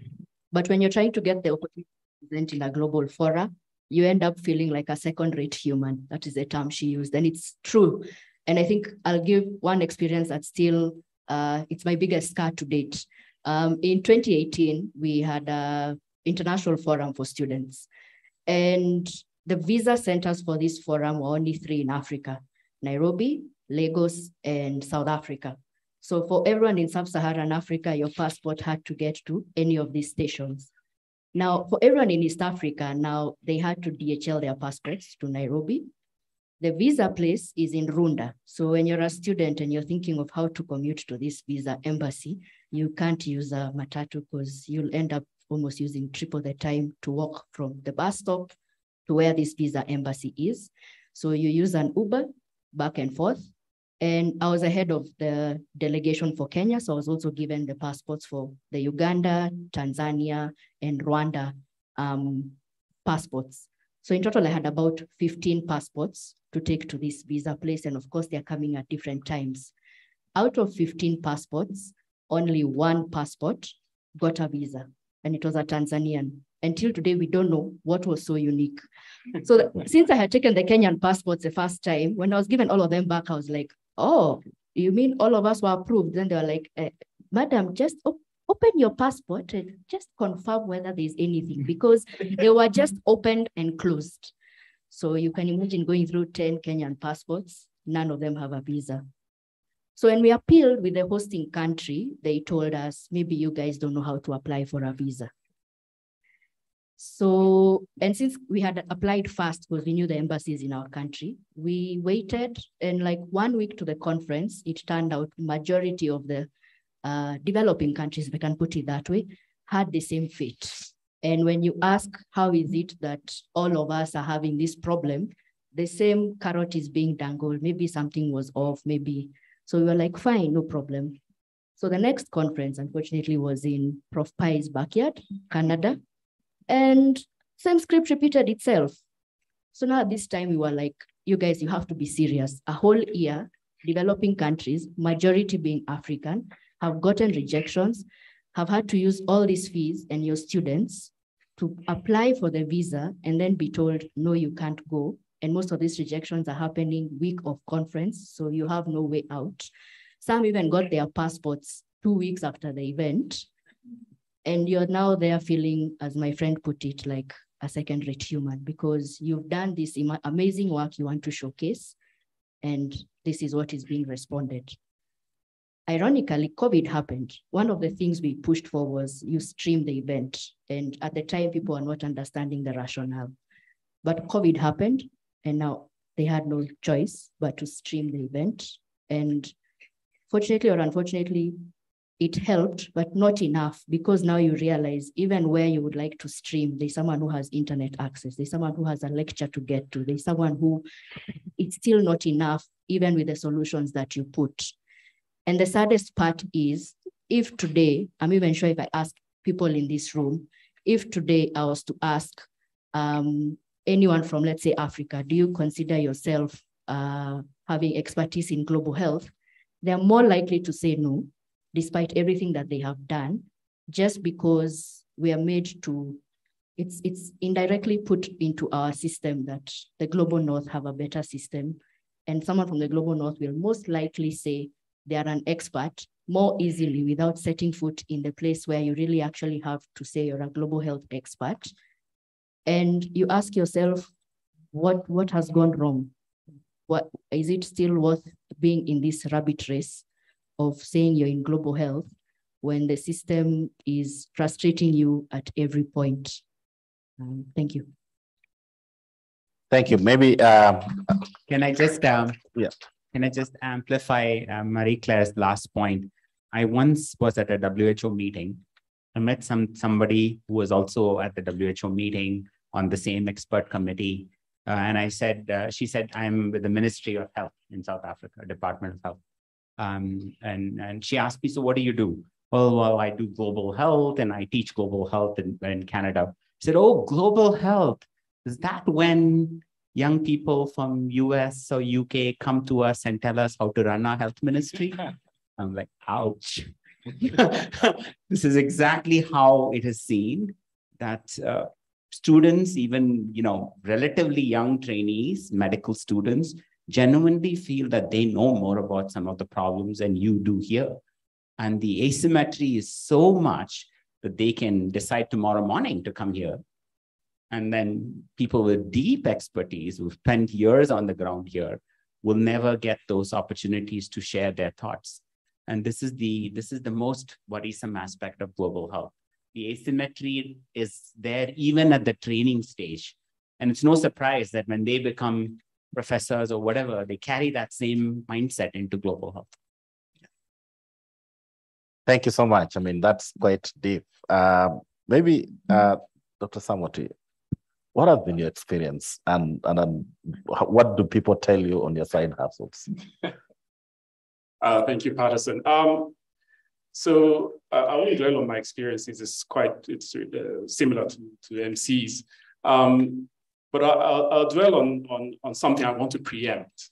Invariably, when I'm in conversations like this, somebody in the audience, a Black person, an African, would always stand up and invariably almost rubbish what we are trying to do with this whole agenda of decolonizing global health or anti-Blackness in global health, etc. It's problematic. I remember when Dr. Gitinji posted about these visa issues, I responded with an African saying that you cannot shave a man's head in his absence. And I was trying to make a point that maybe it's time for us to start boycotting some of these events. But for that to be effective, we need a critical mass of people. We need solidarity amongst ourselves to begin with, for us to begin to challenge some of these harmful practices. But then there are people who are either sitting on the fence amongst us, or who are openly even hostile or antagonistic. And I want to address those people, whether you're online or you're here today. And the reason I want to do that, like I said, we need a critical mass of people. And so I've tried to understand what is their logic, what is shaping their perspective. Why are they almost antagonizing something that will ultimately benefit them if we achieve in what we are trying to do? And it boils down to two, I'll call it paradigms. First of all, there are those that say beggars don't have choices. And we as Africans, we're always begging. When there was HIV, we're begging for ARVs. When there's vaccines, COVID, we are begging. We are always begging. And so beggars should not have any choice. We should not have any say. Whatever the West gives us, we take it. Whatever shape or forms it comes, we accept it the way it is. Now, if this was just, if global health was maybe a capitalistic business enterprise, maybe it's fine. You know, if you're at the bottom of the food chain, too bad for you. It's capitalism. That's how it works. But global health, at the essence of global health is equity, right? So global health to me is not a luxury. It's a right. And if it's a right, then the African beggar, right, must have the same value as the American billionaire. See what I did there? See what I did there? You must see yourself as equal, and you must demand that equity, right? You shouldn't allow anybody to talk you down. But even take aside the moral imperative or the ethical imperative, there's a tactical imperative to being seen as equals. Because as we've seen from COVID-19 and other global health issues, one person's problem can easily become the problem for everyone. One small village can shut down the entire world, right? And so from a tactical perspective, it makes sense that we are all at the table and that we all have equal say at that table, right? So don't lie to yourself that we are beggars and so we don't have a choice. As far as global health is concerned, there's a moral imperative, there's a tactical imperative that we must have a choice and that we must be at the table. Now, the second thinking that these people have is that, you know, charity begins at home, that we need to get our, pardon my French, in order, get our ish together, right? That, you know, our politicians are corrupt, our global health, our health systems, they're not investing. In fact, during COVID, there are people that became billionaires from opaque and corrupt procurement processes, right? In this very continent, people are dying. So what are we busy shouting about decolonizing and decolonization when we ourselves are our own worst enemies, right? And fair enough, that's a fair argument. I think we must hold our leaders accountable. But it's not mutually exclusive. What makes it a mutually exclusive conversation?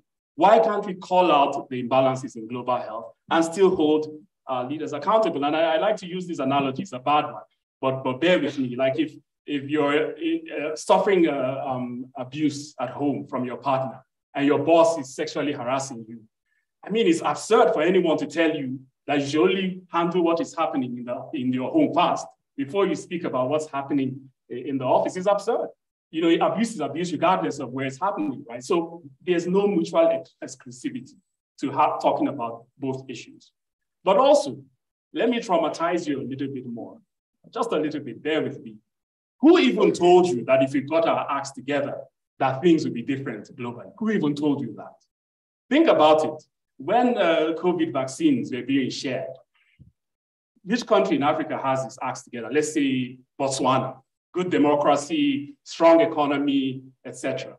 Were they called to the table by the wealthy countries? Did they call them and say, hey, you have good democracy, you've got your stuff together, come, let's hoard these vaccines together, forget about those corrupt Africans? No, they were also at the back of the queue. They were not at the table. They were also at the back of the queue with the rest of us corrupt people. So, isn't it? So who says that getting your business together is even going to change anything? Not that we shouldn't, but that should not be a reason why you don't become part of this conversation.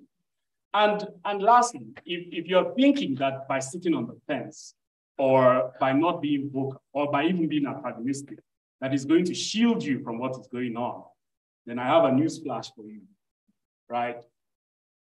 Once you get to that border, once you get to that embassy, nobody's going to ask you, do you believe in decolonization or not? Nobody, no one. You're going to get to that border, they're going to look at your skin, and they're going to judge you unworthy of being there. Full stop. So you might as well cross over to the dark side. you might as well cross over to the dark side. And I'll leave you with a saying, you know, where I come from, you say, if you must eat a frog, eat the biggest one, eat the fattest one. Frogs are hideous. So if you must eat a frog, eat the biggest one you can find. So if we're going to do this issue of decolonizing global health, I'm asking you, come join us and eat this massive frog, and let's destroy this anti-Blackness in global health. Wow. Thank you. Thank you. Wow. If you have to eat the frog, look for the biggest one. I can see MC wants to make a comment. Then, Florence, let me know if there are any questions online. And then after that, we can ask Professor to, yeah. And you'll allow me to make my last comment when you're ready. I'm back online. Thank you. Oh, okay. You can go then so that we don't lose you again. I'm actually being seriously discriminated by Global North Wi-Fi, by the way. So I'm actually on Kenyan data. So the first one I want to make from the last comment is that corruption has no race, no color, no passport. It happens everywhere. And I think just like the language of hesitancy that was talked about earlier, the language of corrupt Africans actually is used to divert us from the real discriminatory issue. We know that COVID millionaires happened even, there were actually COVID billionaires in pound billionaires in the UK, there were dollar billionaires in the US, there were rand billionaires in South Africa. So it happens everywhere, and it's diversionary. So I would agree that we should not listen to that as a reason why we must not be included. I want to just leave 3 issues here. We need to do 3 things. One, we need to call out for an examination of privilege in everyone who is hosting any meeting, people, and including ourselves. We have to call out privilege, examine our privilege, understand it, and call it out. Secondly, understanding the privilege then requires us to give up our power. We have to give up our power to ensure that it is those closest to the issue that must be participating in the issue. And that means that we give up our privileges of travel comfort of traveling only 2 hours in Europe and having to travel 8 hours to Africa. We have to give up those privileges, give up the power to those closest to the issue. And finally, we must accept, and this is the point that was made by the last speaker, we must accept that this is now the new global health burning platform. Shift the conversations most proximal to the people who are involved or commit significant resources to take them to where the issue is. But the easiest is take the conversation to where the people are. I extend an invitation to all of you to CIFIA in December, which is hosted by Africa CDC, and to Africa Health Agenda in March in Kigali, which is hosted by Health Africa. Thank you for allowing me to make my comments. Thank you so much. And thank you for your patience also and being able to join. So maybe before we go to the audience questions, MC Dr. you had a comment. Yes, I did. I think as we also talk about decolonizing global health, I think one key thing we need to, and I'd like to amplify what Prof. Pai said on allyship. For those of us who look into the mirror and see this as a problem, there's only such limited scope your voice will have. And sometimes it's coming on board, like the people, those of you who've logged into Zoom, those of you who are here in person, who probably understand this challenge or who are trying to learn more of this challenge. That is the first step that it takes, that it's not more than just those ones affected, but also those ones who see it as a problem to sort of shine a light and help us bridge this gap together. And one of the key things I think which is happening and acknowledge is we have amongst ourselves young people who are coming together to share insights on challenges, but not just challenges, but also solutions on how we can do this better. Professor Pai wrote a wonderful article that had all of us who have the same story, but different contexts. I have colleagues who we reviewed almost 700 journals on public health, and we saw like 2.5% of people who are collectively editors-in-chief are from low income countries and women out of 700 journals. You can imagine how small that is. And it took all of us coming together and someone saying, yes, I'm from Netherlands, but I see this is a challenge. You're from Kenya, what do you think the challenge is? And some of the challenges you'll just highlight and be like, for you, probably it's easier for you to table this argument. For me, it might be seen as maybe aggression or anger. But how can both of us with our contrasting views come together to give tangible solutions? Because the solutions have to be there when both the people who are affected and the people who are on the fence and the people who probably support all come on board so as to just bridge that gap even faster. Thank you. Thank you. Yeah. Yes, Professor. I want to react to Sam. So Sam, I've heard what you've said to me many times when I talk about these things. Oh, but then Africa is so, the governance is poor, so much corruption. So even if you did this, nothing is going to work, right? What would we say about United States under Donald Trump? What would we say about UK right now? Such levels of dysfunctionality in countries that see themselves as world leaders, right? But nobody would even talk about that, right? It's like the stigma attached to Africa is so deep-rooted that even when some of the richest nations in the world are literally failing miserably on all forms of equity and governance, and yet there is no acknowledgement, even acknowledgement of that, right? And the anti-Blackness, I forgot to mention that, and I think I should set the record straight. Anti-Blackness is very real about Africa. There's no doubt about that. But anti-Blackness is also found in the richest nations in the world. Take the United States. A Black mom in America has a 3 times higher risk of dying during childbirth and pregnancy. How do you explain that in the richest country in the world, right?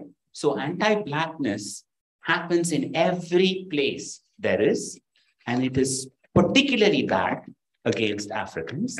But even within the richest nations, there's anti-Blackness. So those of us who work in global health equity, but are based in the global north, sometimes should also address internal inequities within our own countries, right? It seems much easier to fly off and save someone in an African country, quote unquote, and not address serious problems. Within Canada, we have serious disparities. Our indigenous populations have been left behind, and settler colonialism has devastated them.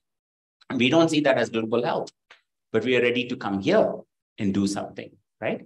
So I think those of us who are in high income countries must have the humility to say that we are not doing well ourselves.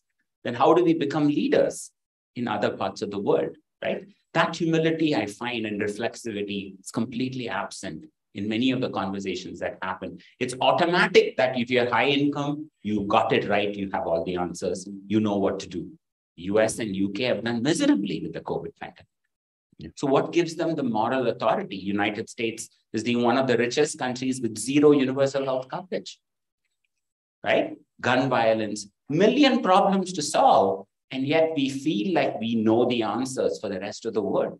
How does that reflexivity not come into our discussion, right? There's virtually no open discussion. But you mention Africa, then immediately, oh, there's corruption, there's no ability to deal with it, right? That has become then an excuse. Like vaccine hesitancy became an excuse for rich countries to hold. Yeah. Oh, even if we give Africa, they don't know what to do with it. Yeah. They're hesitant. They have no cold chain. Whole slew of excuses to dismantle any equity at all, right? So it almost becomes weaponized against you. And this happens every single time, right? Thank you. I think you ended it quite well. We've actually weaponized it against Black communities, whether they are in the US or they're in Africa. I would want to really get some engagements from the audience virtually. So I've seen a question there, but maybe let me start, Florence, with any questions that are online and just direct them straight to whoever that question has been asked to. Thank you. So we have a question from Ziraba, and he's asking, is global health inequality?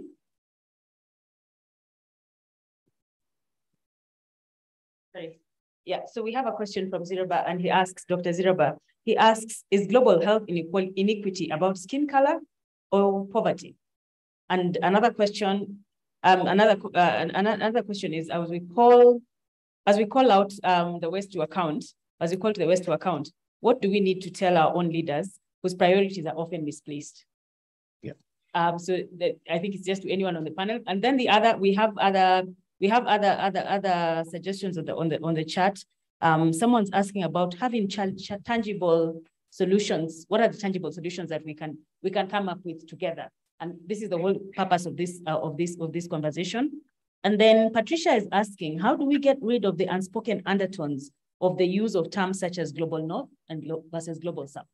Okay. So those are just some of the few things that are coming out of the conversation. So maybe you can take the first one. Yeah, you could take the first one, and then MC could talk about the global north and south, and then Prof, you could talk about allies, because that's also a question that has been brought there. Yeah, so again, I was right. Somebody was going to ask about us holding our leaders accountable. And again, my response is the same. It's not a mutually exclusive conversation. We should and must hold our leaders accountable, but at the same time, we must agitate for reform of the global health landscape and architecture. And then in terms of whether global health is about poverty or about skin color, we are talking about anti-Blackness today, right? And so we are talking, I mean, think about it. The director of Africa CDC, he was discriminated against on his way to a conference on global health in Berlin. Is he a poor man? I don't think so. Where does poverty come to play? Where does poverty come into that? The executive director of UNAIDS was on her way to a conference on AIDS. Same mistreatment. What has poverty got to do with that? Yes, of course, as global health, our mission, our mandate, I think, is to address social determinants of health, and poverty is included in that. But what we're talking about today is different. We're talking about anti-Blackness, and I don't see where poverty comes in. Okay. Dr. You can talk to us about the narrative about the North and the South. Thank you. It's a tough question, because let's face it, if you're looking at the history of how global health started, global health was primarily, it's a section of public health that was predominantly started in the West and then trickled down to, or rather started in the North and then trickled down to the South. So with that, and if you even look at institutions that offer, let's say, masters in global health or any global health affiliated course, I think they're close to, if I stand corrected, but they're close to 80% of the institutions are all based in the global North as opposed to the global South. Does that mean that this 20% in the global South are offering an inferior course? No, it might even be that they're offering a more hands-on course, because you'll find many a times those ones that offer courses in the global North have an element of a practicum where they have to touch on a global South problem. But just because of how the foundations of global health were set up, you end up having those disparities, not because it was intended that way, but just because of how the systems were put in place. And I'll also give you a different context to think about it. I'll give it from my perspective as a medical student. In medical school, we were told to be the next Netas, the next Hippocrates. We were rarely told to be the next Imhotep. yet Imhotep was the first doctor and he was from Egypt. And it's just how the basis of training has been, and the basis that's how the foundations are, that you know that the West have superior technology, superior knowledge, and hence you doubt the quality of the knowledge you have today in your country. I have asked so many of my mentees, if you are to do a master's in public health, where do you want to do it? And they'll most commonly jump to a developed country than even their alma mater, just because they believe that is where the most superior knowledge is. Yet you might find having even your Masters of Public Health from, I was in University of Nairobi, from University of Nairobi, it might empower me more to make the changes in my health system, which is what I want to do, than having a Masters of Public Health, say in a top Ivy League university.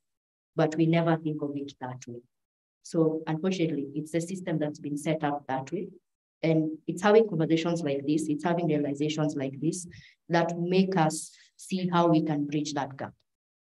Thank you. I think some of these conversations are the ones that will help us dismantle structures that have consistently worked against the South. Prof, there was a question about some practical solutions that we could adopt. I think in terms of conferences and events and panels, the most obvious solution I can think of is, if we're going to organize something, ask the simple question, for this particular content, who is the most impacted person or community? If they have no chance of getting into that meeting, what is the point of that meeting? It's as simple as that. If an African delegate can't speak at an AIDS conference, of what use is that AIDS conference? And we are not learning. Next year's AIDS conference is supposed to be in Australia, for Christ's sakes. I can't even imagine what it would take for a Kenyan to get an Australian visa in this crisis. It's just, we are sleepwalking through these disasters and we're not waking up. I'm not getting it. If you really care about AIDS, you should care about the most influential, impactful people. And if they're not on the stage, what is the point? Right? What's the point of having a malaria conference in Switzerland, for Christ's sakes? When has Switzerland seen malaria? I mean, this is bonkers. At some point, we've got to wake up and understand what on earth are we doing as a community? And why is it that people in high-income countries are simply not waking up to such basic things that even my 14-year-old can tell that there's something wrong with this picture, right? And my only answer or explanation is they're fully aware, but they don't care. You really think people in running AIDS conferences don't know that Africa is the most impacted communities? They know, but the structures are such that we perennially do the same thing and hope for a better outcome. Right? We'll make the same mistakes and we hope for a better outcome and we will never change. I believe next year's Tropical Diseases Conference will be in Chicago. I mean, this just continues on and on and on. There's no awakening in the field. And so the voices that really matter. I would like to comment on this. Yes, please. Can you hear me? This is Dr. Gidinjan. Thanks, Prof, for highlighting that. The issue is that the global health community does not recognize lived voices, lived experiences. They pay more attention to what they refer to as qualitative, quantitative, peer-reviewed data. And as was presented by Prof before, this is largely a northern-owned property. So the question is, what is the role of people with lived experiences, and how do we elevate experiences above quantitative data that is collected by institutions that are largely in the global north? So we're talking about people who are living with HIV need to be in the room to say, these are experiences. You can make your medicines, but if I don't take them, they don't make a change, they don't make a difference. And the reason I'm not taking them is because of, I need to breastfeed my child. I need to do the following. I need to go to the shamba. I can't take vaccines because I am informal. I can't go to the clinic because my vegetables are sold during the day when your clinic is open. So your vaccines are useless to me because I need to earn a daily wage. These lived experiences are critically important. and we must elevate them. The second point to make is what can we do in this particular instance? And this is why I talked about Jesse Bump reaching out to me earlier, professor of Harvard University. We went out to the AGM, to the annual general meeting, or Health Systems Global, because the one thing we must make in this conference that we are not devalidating or invalidating the importance of our colleagues everywhere in the world. You know, Professor Matthew is sitting here from Canada, so we are not invalidating the knowledge and the interest and the intention of our colleagues everywhere in the world. The question is, how do we shift their structures to be responsive to this conversation? So we went to the Health System Global AGM and we proposed a resolution that all future Health System Global meetings will be held in the Global South unless there's a significant reason, in which case the AGM must provide processes for attendance and for removal of barriers of visa discrimination. We put that in the AGM, which is happening on Wednesday, and I hope the AGM listens and adopts that resolution. So we need to take actual practical steps to shift the paradigm, and we have to be uncomfortable in doing so. Thank you. Thank you, Dr. We have to indeed be uncomfortable. There was a question from Dr. Ono, and then another one behind there. So we could take those two questions and then come back to the panel.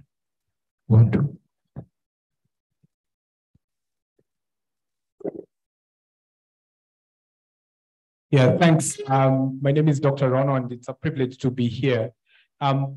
So maybe 3 comments. One is just to echo the voice of the panelists. I think one of the most striking things during the COVID pandemic was the same week that the Omicron variant was announced or was, declared in South Africa, and flights out of South Africa were cancelled, was probably the same week that, vaccines were being shipped out of a manufacturing plant in South Africa to Europe, which was just absurd. And I think so. I'm just, adding my voice to this conversation. I think we cannot afford to sit on the fence any longer.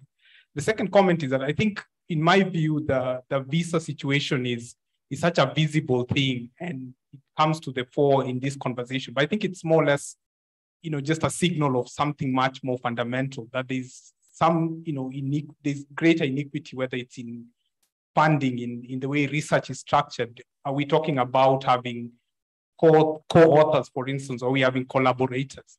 Or are we having contributors to papers? I mean, are we using different terms to mean totally different things about partnerships and collaborations, even in research or even in funding and investments in health?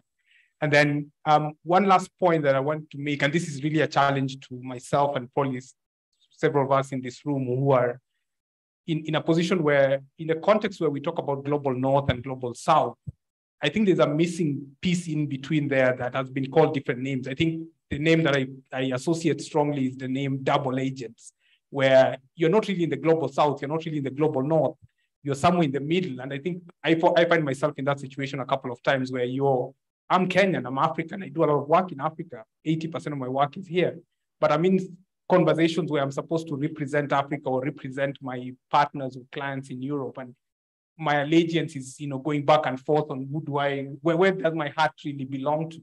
And I think it's really a challenge to all of us in that space, because we probably are, like Dr. Dingy mentioned, we are the more privileged ones who are in those conversations, but we are the ones who should actually call out our own conflict and say, actually, I need to speak for what is right, even where it's not necessarily in my favor. Thanks. Thank you. Indeed, the double agent is something that we have to look at, because also it means about the source of resources and who is giving you the brief to do your work. Thank you. Yeah, we can have the last question from there. Thank you very much. My name is Boniface. Let me first of all say that the time for this conversation is very short. This is a conversation that can go on for a week. We can still have things to say. There are many things that you've highlighted here that are of interest. First of all, we talked about the global North and the global South, but discussion has been ongoing. Wanted to move it to Africa. Often we write sub-Saharan Africa. Is there any Africa under the Sahara? I don't know. So I think maybe that blackness that you talk about is actually coming to play here, where even our terminologies We have removed all the predominantly Black Africa. We put them one side and we call them Sub-Saharan Africa. And then the other Africa, I don't know what we call them. So whether they're Africans or not, because their skin color is a different shade from our own. So there are many things to discuss there. But I did want to touch on a point that Dr. Sam mentioned. That point is of interest to me because it seems to me that Sam was trying to preempt the room or make sure that there's no opposing view or no critical questions asked about our African leaders. Africa.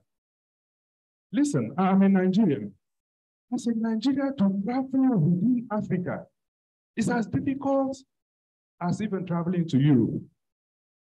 I went to Liberia, which is in West Africa. I don't need a visa to get to Liberia. I went with Kenyan colleagues. The people from Kenya were let into Liberia before me. And I'm a Nigerian, I'm West Africa. So if we start to think about the global north versus the global south, or whiteness versus blackness, what is black mean for black? I mean, let's be open, let's be honest. If you are a Black Kenyan in South Africa, you are endangered. In fact, if you are a Nigerian in South Africa, you have to be washing your shoulder at every single time. So we talked, and Sam, you preempt me from asking about Africans. I work here at APHRC. We have several projects that we do. I can say, is there any colleague sitting here from APHRC or online whose project is funded by an African organization or an African institution? Our money comes from the global north to do our research. And it's not just in global health, it's in education, it's in agriculture, it is in biology, it is in everything. So I like the conversation about decolonizing global health. But can we question ourselves in-house? Do we even have Africa? Because in Africa, Egypt doesn't see itself as Africa. Tunisia is not Africa. South Africa is a wall of its own. So what are we talking about here? When will we question ourselves? Then, you see, all these studies that we are doing, the studies that you are doing, have a collaborator in the global north. Oh, you talked about the conference in Africa, where have the London Institute of what do they call it? The Global Tropical Medicine. We don't even have, we are in the tropics. We don't even have a tropical medicine university or institute here. The global north controls everything. They give us funding for our studies. In fact, we are beggars. In my country, in my village where I come from in Nigeria, we have a proverb, a saying. It's crude, and forgive me, I'm going to say it. I'm at APHRC, I work on sexual and reproductive health. So I don't feel sexual things are not too heavy for me to say. We say in my village that begging alters the shape of the vagina. If you are standing straight, you are not begging, your vagina is correct. If you bend your knee, it alters the shape of your vagina. We are beggars. If we don't want to be treated badly in other countries or in the global north, we as Africans need to address ourselves. You can't even travel within Africa. What do you think you will expect when you go beyond Africa? So when you discuss this, please put solutions. Like the question from Ziraba from online. What are the solutions? I'm not talking about a thing. Discussing it is also a way of acknowledging that the problem exists and the solution can come from there. But as we sit now, what are the solutions? Yeah. We know that the African CDC director was rejected. He was maltreated going to Germany. But we are maltreated here in Africa, in Malawi. Nigeria has over 200 million, a very large country. You should respect us in Africa. But everywhere I go, even in Kenya where I live, My friend, there are Nigerians that disappear in Kenya sorry to say, Nigerians disappear in Kenya. I go out on a certain day, I wear my Nigerian JC. I'm driving my APHRC issued license plate, which says that I'm a diplomat in Kenya. And because I'm wearing my Nigerian JC, people harass me. So how do we address it from our own house before we go out? Thank you so much. That's my question. Thank you. I think you bring up very serious and pertinent issues, and actually we can all be here and talk about this thing for a long time. And I think it gives us a very good opportunity to see how well do we take it forward. And I want to, because we have actually run out of time, I would want to sort of give the panel 30 seconds each to sort of give us their closing remarks as we wait for Dr. Evelyn to come and wrap this up for us. Thank you so much. We could start next one. Yes. Yeah. Yes, no, thank you for this opportunity. And again, I want to say the conversations must not be mutually exclusive. And in every social injustice movement, you find this. When women are talking about gender equality, women's rights, there are women that will stand up and say, well, women are their own worst enemy. No, you don't say that. Yes, there might be women that are their own worst enemy, but that does not preclude a conversation about gender equality. When we started talking about Black Lives Matter, there are people that started saying, you know, there's so much Black on Black violence. So what are we talking about? If we as Black people are killing ourselves, why should we be talking about Black Lives Matter and police brutality? No, they are not mutually exclusive. We must speak up against both. So that's what I want to leave with you today. Don't fall into this trap of self-deprecation. Don't fall into that trap. We have issues, everywhere has issues. No continent is perfect. No race is perfect. And so we should not accept our imperfection as a reason not to speak up against the injustices. Thank you. I think Dr. Sam has said fantastic words, and you've brought another realm of this discussion, which is equally worth exploring. I mean, right now we have, if you're following the COP27 discussions, there are a couple of African advocates who are complaining how they still don't have their visas to go to Egypt. Myself, I've been held at exiting Egypt because of a camel carving I got, with 3 police officers telling me, camel, camel, camel in Arabic. And I'm like, yes, I have a camel in my backpack. And it took my Kenyan colleague who looked more Egyptian with a hijab to explain that, yes, it's a carry-on, it can't be put in the baggage for me to get out of customs. So it happens. And it's also a fact that if you're to travel from Nairobi to, let's say, Togo, where the WHO Afro meeting was, the ticket might be equivalent from here to maybe even Canada and back. I mean, those are infrastructural problems that we have. But the big question we should also ask ourselves is, which African millionaire, we can go to billionaire, which African millionaire has contributed a few thousands to improving infrastructure, let's say even to Africa CBC? We are not investing in ourselves. So if your own people who have revenue are not investing in us, then how are we supposed to bridge this divide on the challenges of having one Africa? And that is why you'll have the challenge of, if I go to South Africa and end up in one part of South Africa, I'll be looked at like I'm a foreigner here, the same way you have said the same problem. The same way, if someone goes to Egypt, someone from Egypt will be like, this is not Africa, this is probably EMR. But there are also Egyptians who are like, we want to be recognized as Africans. Why aren't you recognizing us? So it starts with us. It starts with us recognizing that we are one continent. It doesn't matter. I mean, at the end of the day, it's one continent. It's really, if you've ever had a discussion of EMR and Africa, you'll find how it's such a complex discussion to have. And most of it comes to also what they have been told about sub-Saharan Africa and how the nuances that they have been given. And when you try to bridge that gap, and when we start accepting that we also need to invest in ourselves for us to be a better continent, then that's where we go. And is there anything we can do about it tangible? I always say, as even Dr. Gidenji has said, the stories that we have, social change starts with one, being courageous to share your story, what has happened to you, and what you think a solution is. Back to my analogy I said at the start of the panel, for us to have fundamental change, you don't have to look at it from your reflection in the mirror, but what the reflection is looking back at someone else.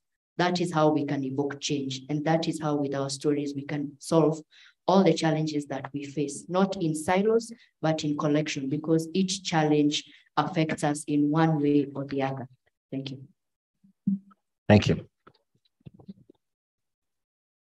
I think I want to begin by again appreciating all of you for giving me this opportunity, because I could have just sat there and just listened to all of you and gone home learning a lot. I think my biggest anxiety that keeps me awake is whether it's the pandemic or whether it's climate crisis. I'm just not seeing all of us as people who genuinely believe we are in it together. I feel like this is a pattern we are seeing, that we are somehow not able to land on this, that we are all human beings at the end of the day, right?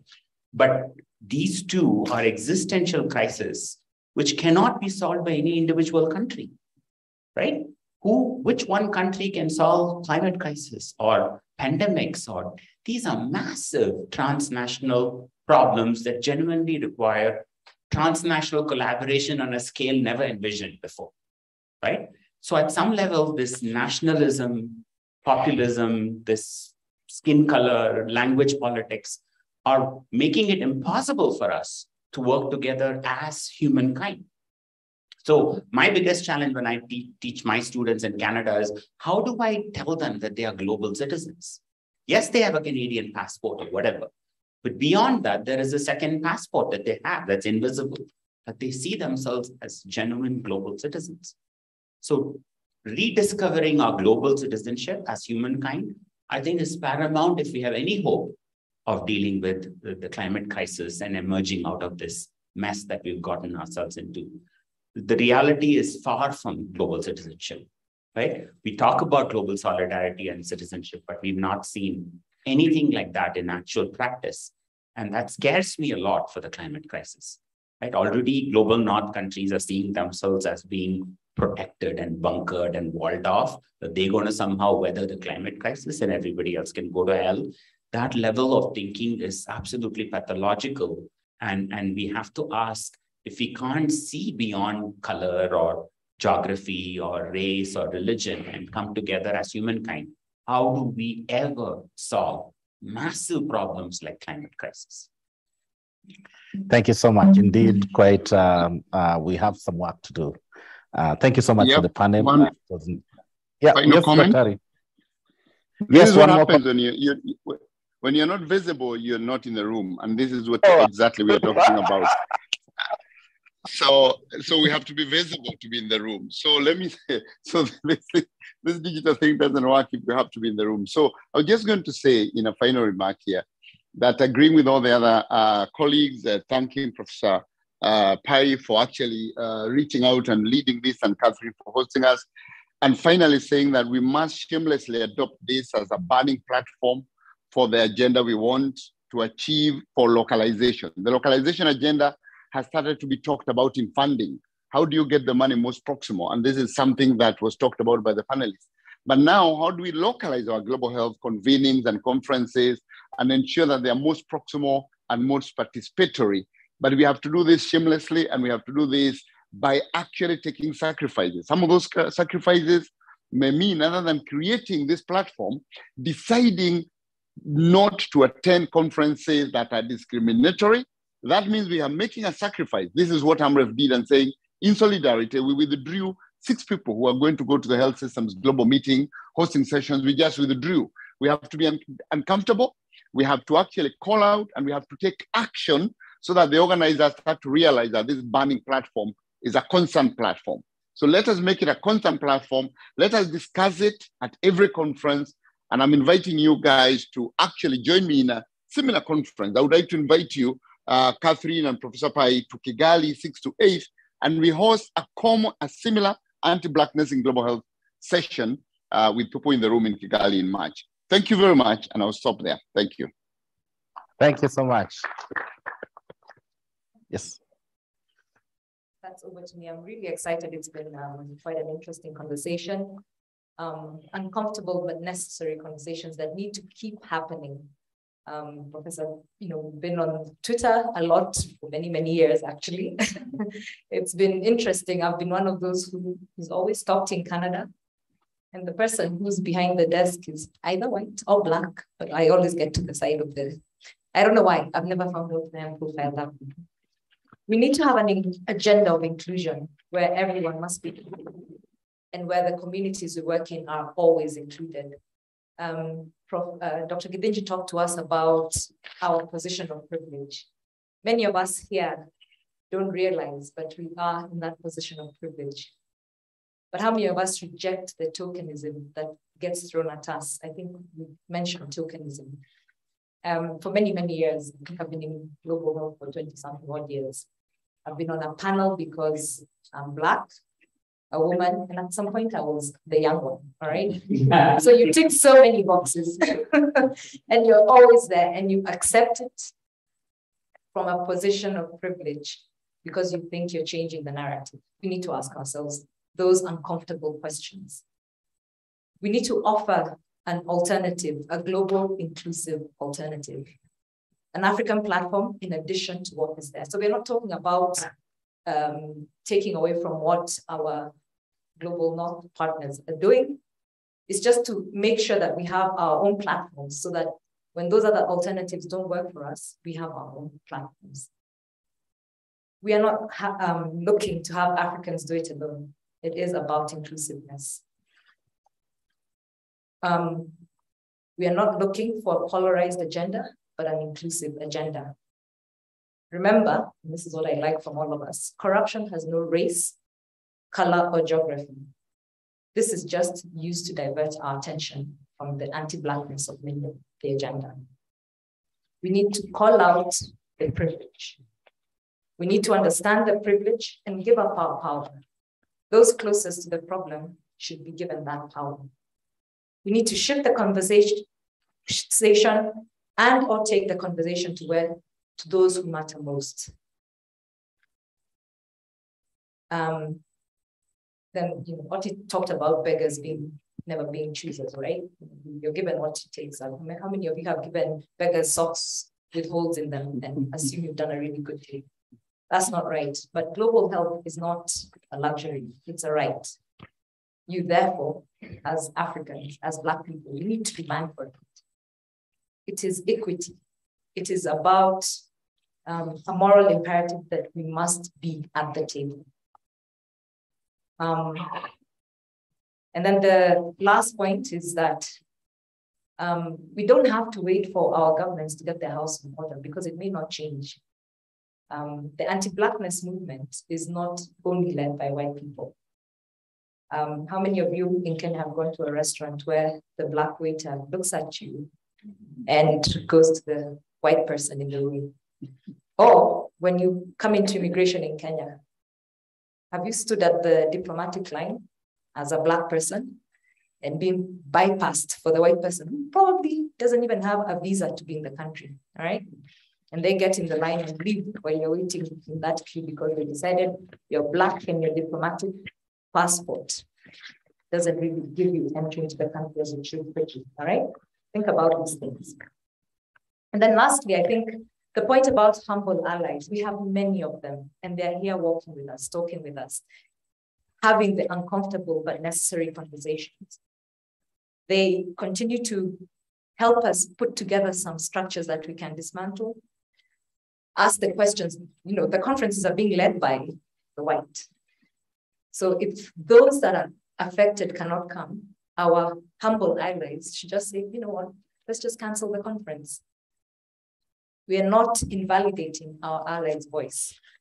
It's allyship to liberation. So all future global health meetings should be in the global south if there's no alternative. So I'll be in Kigali in March.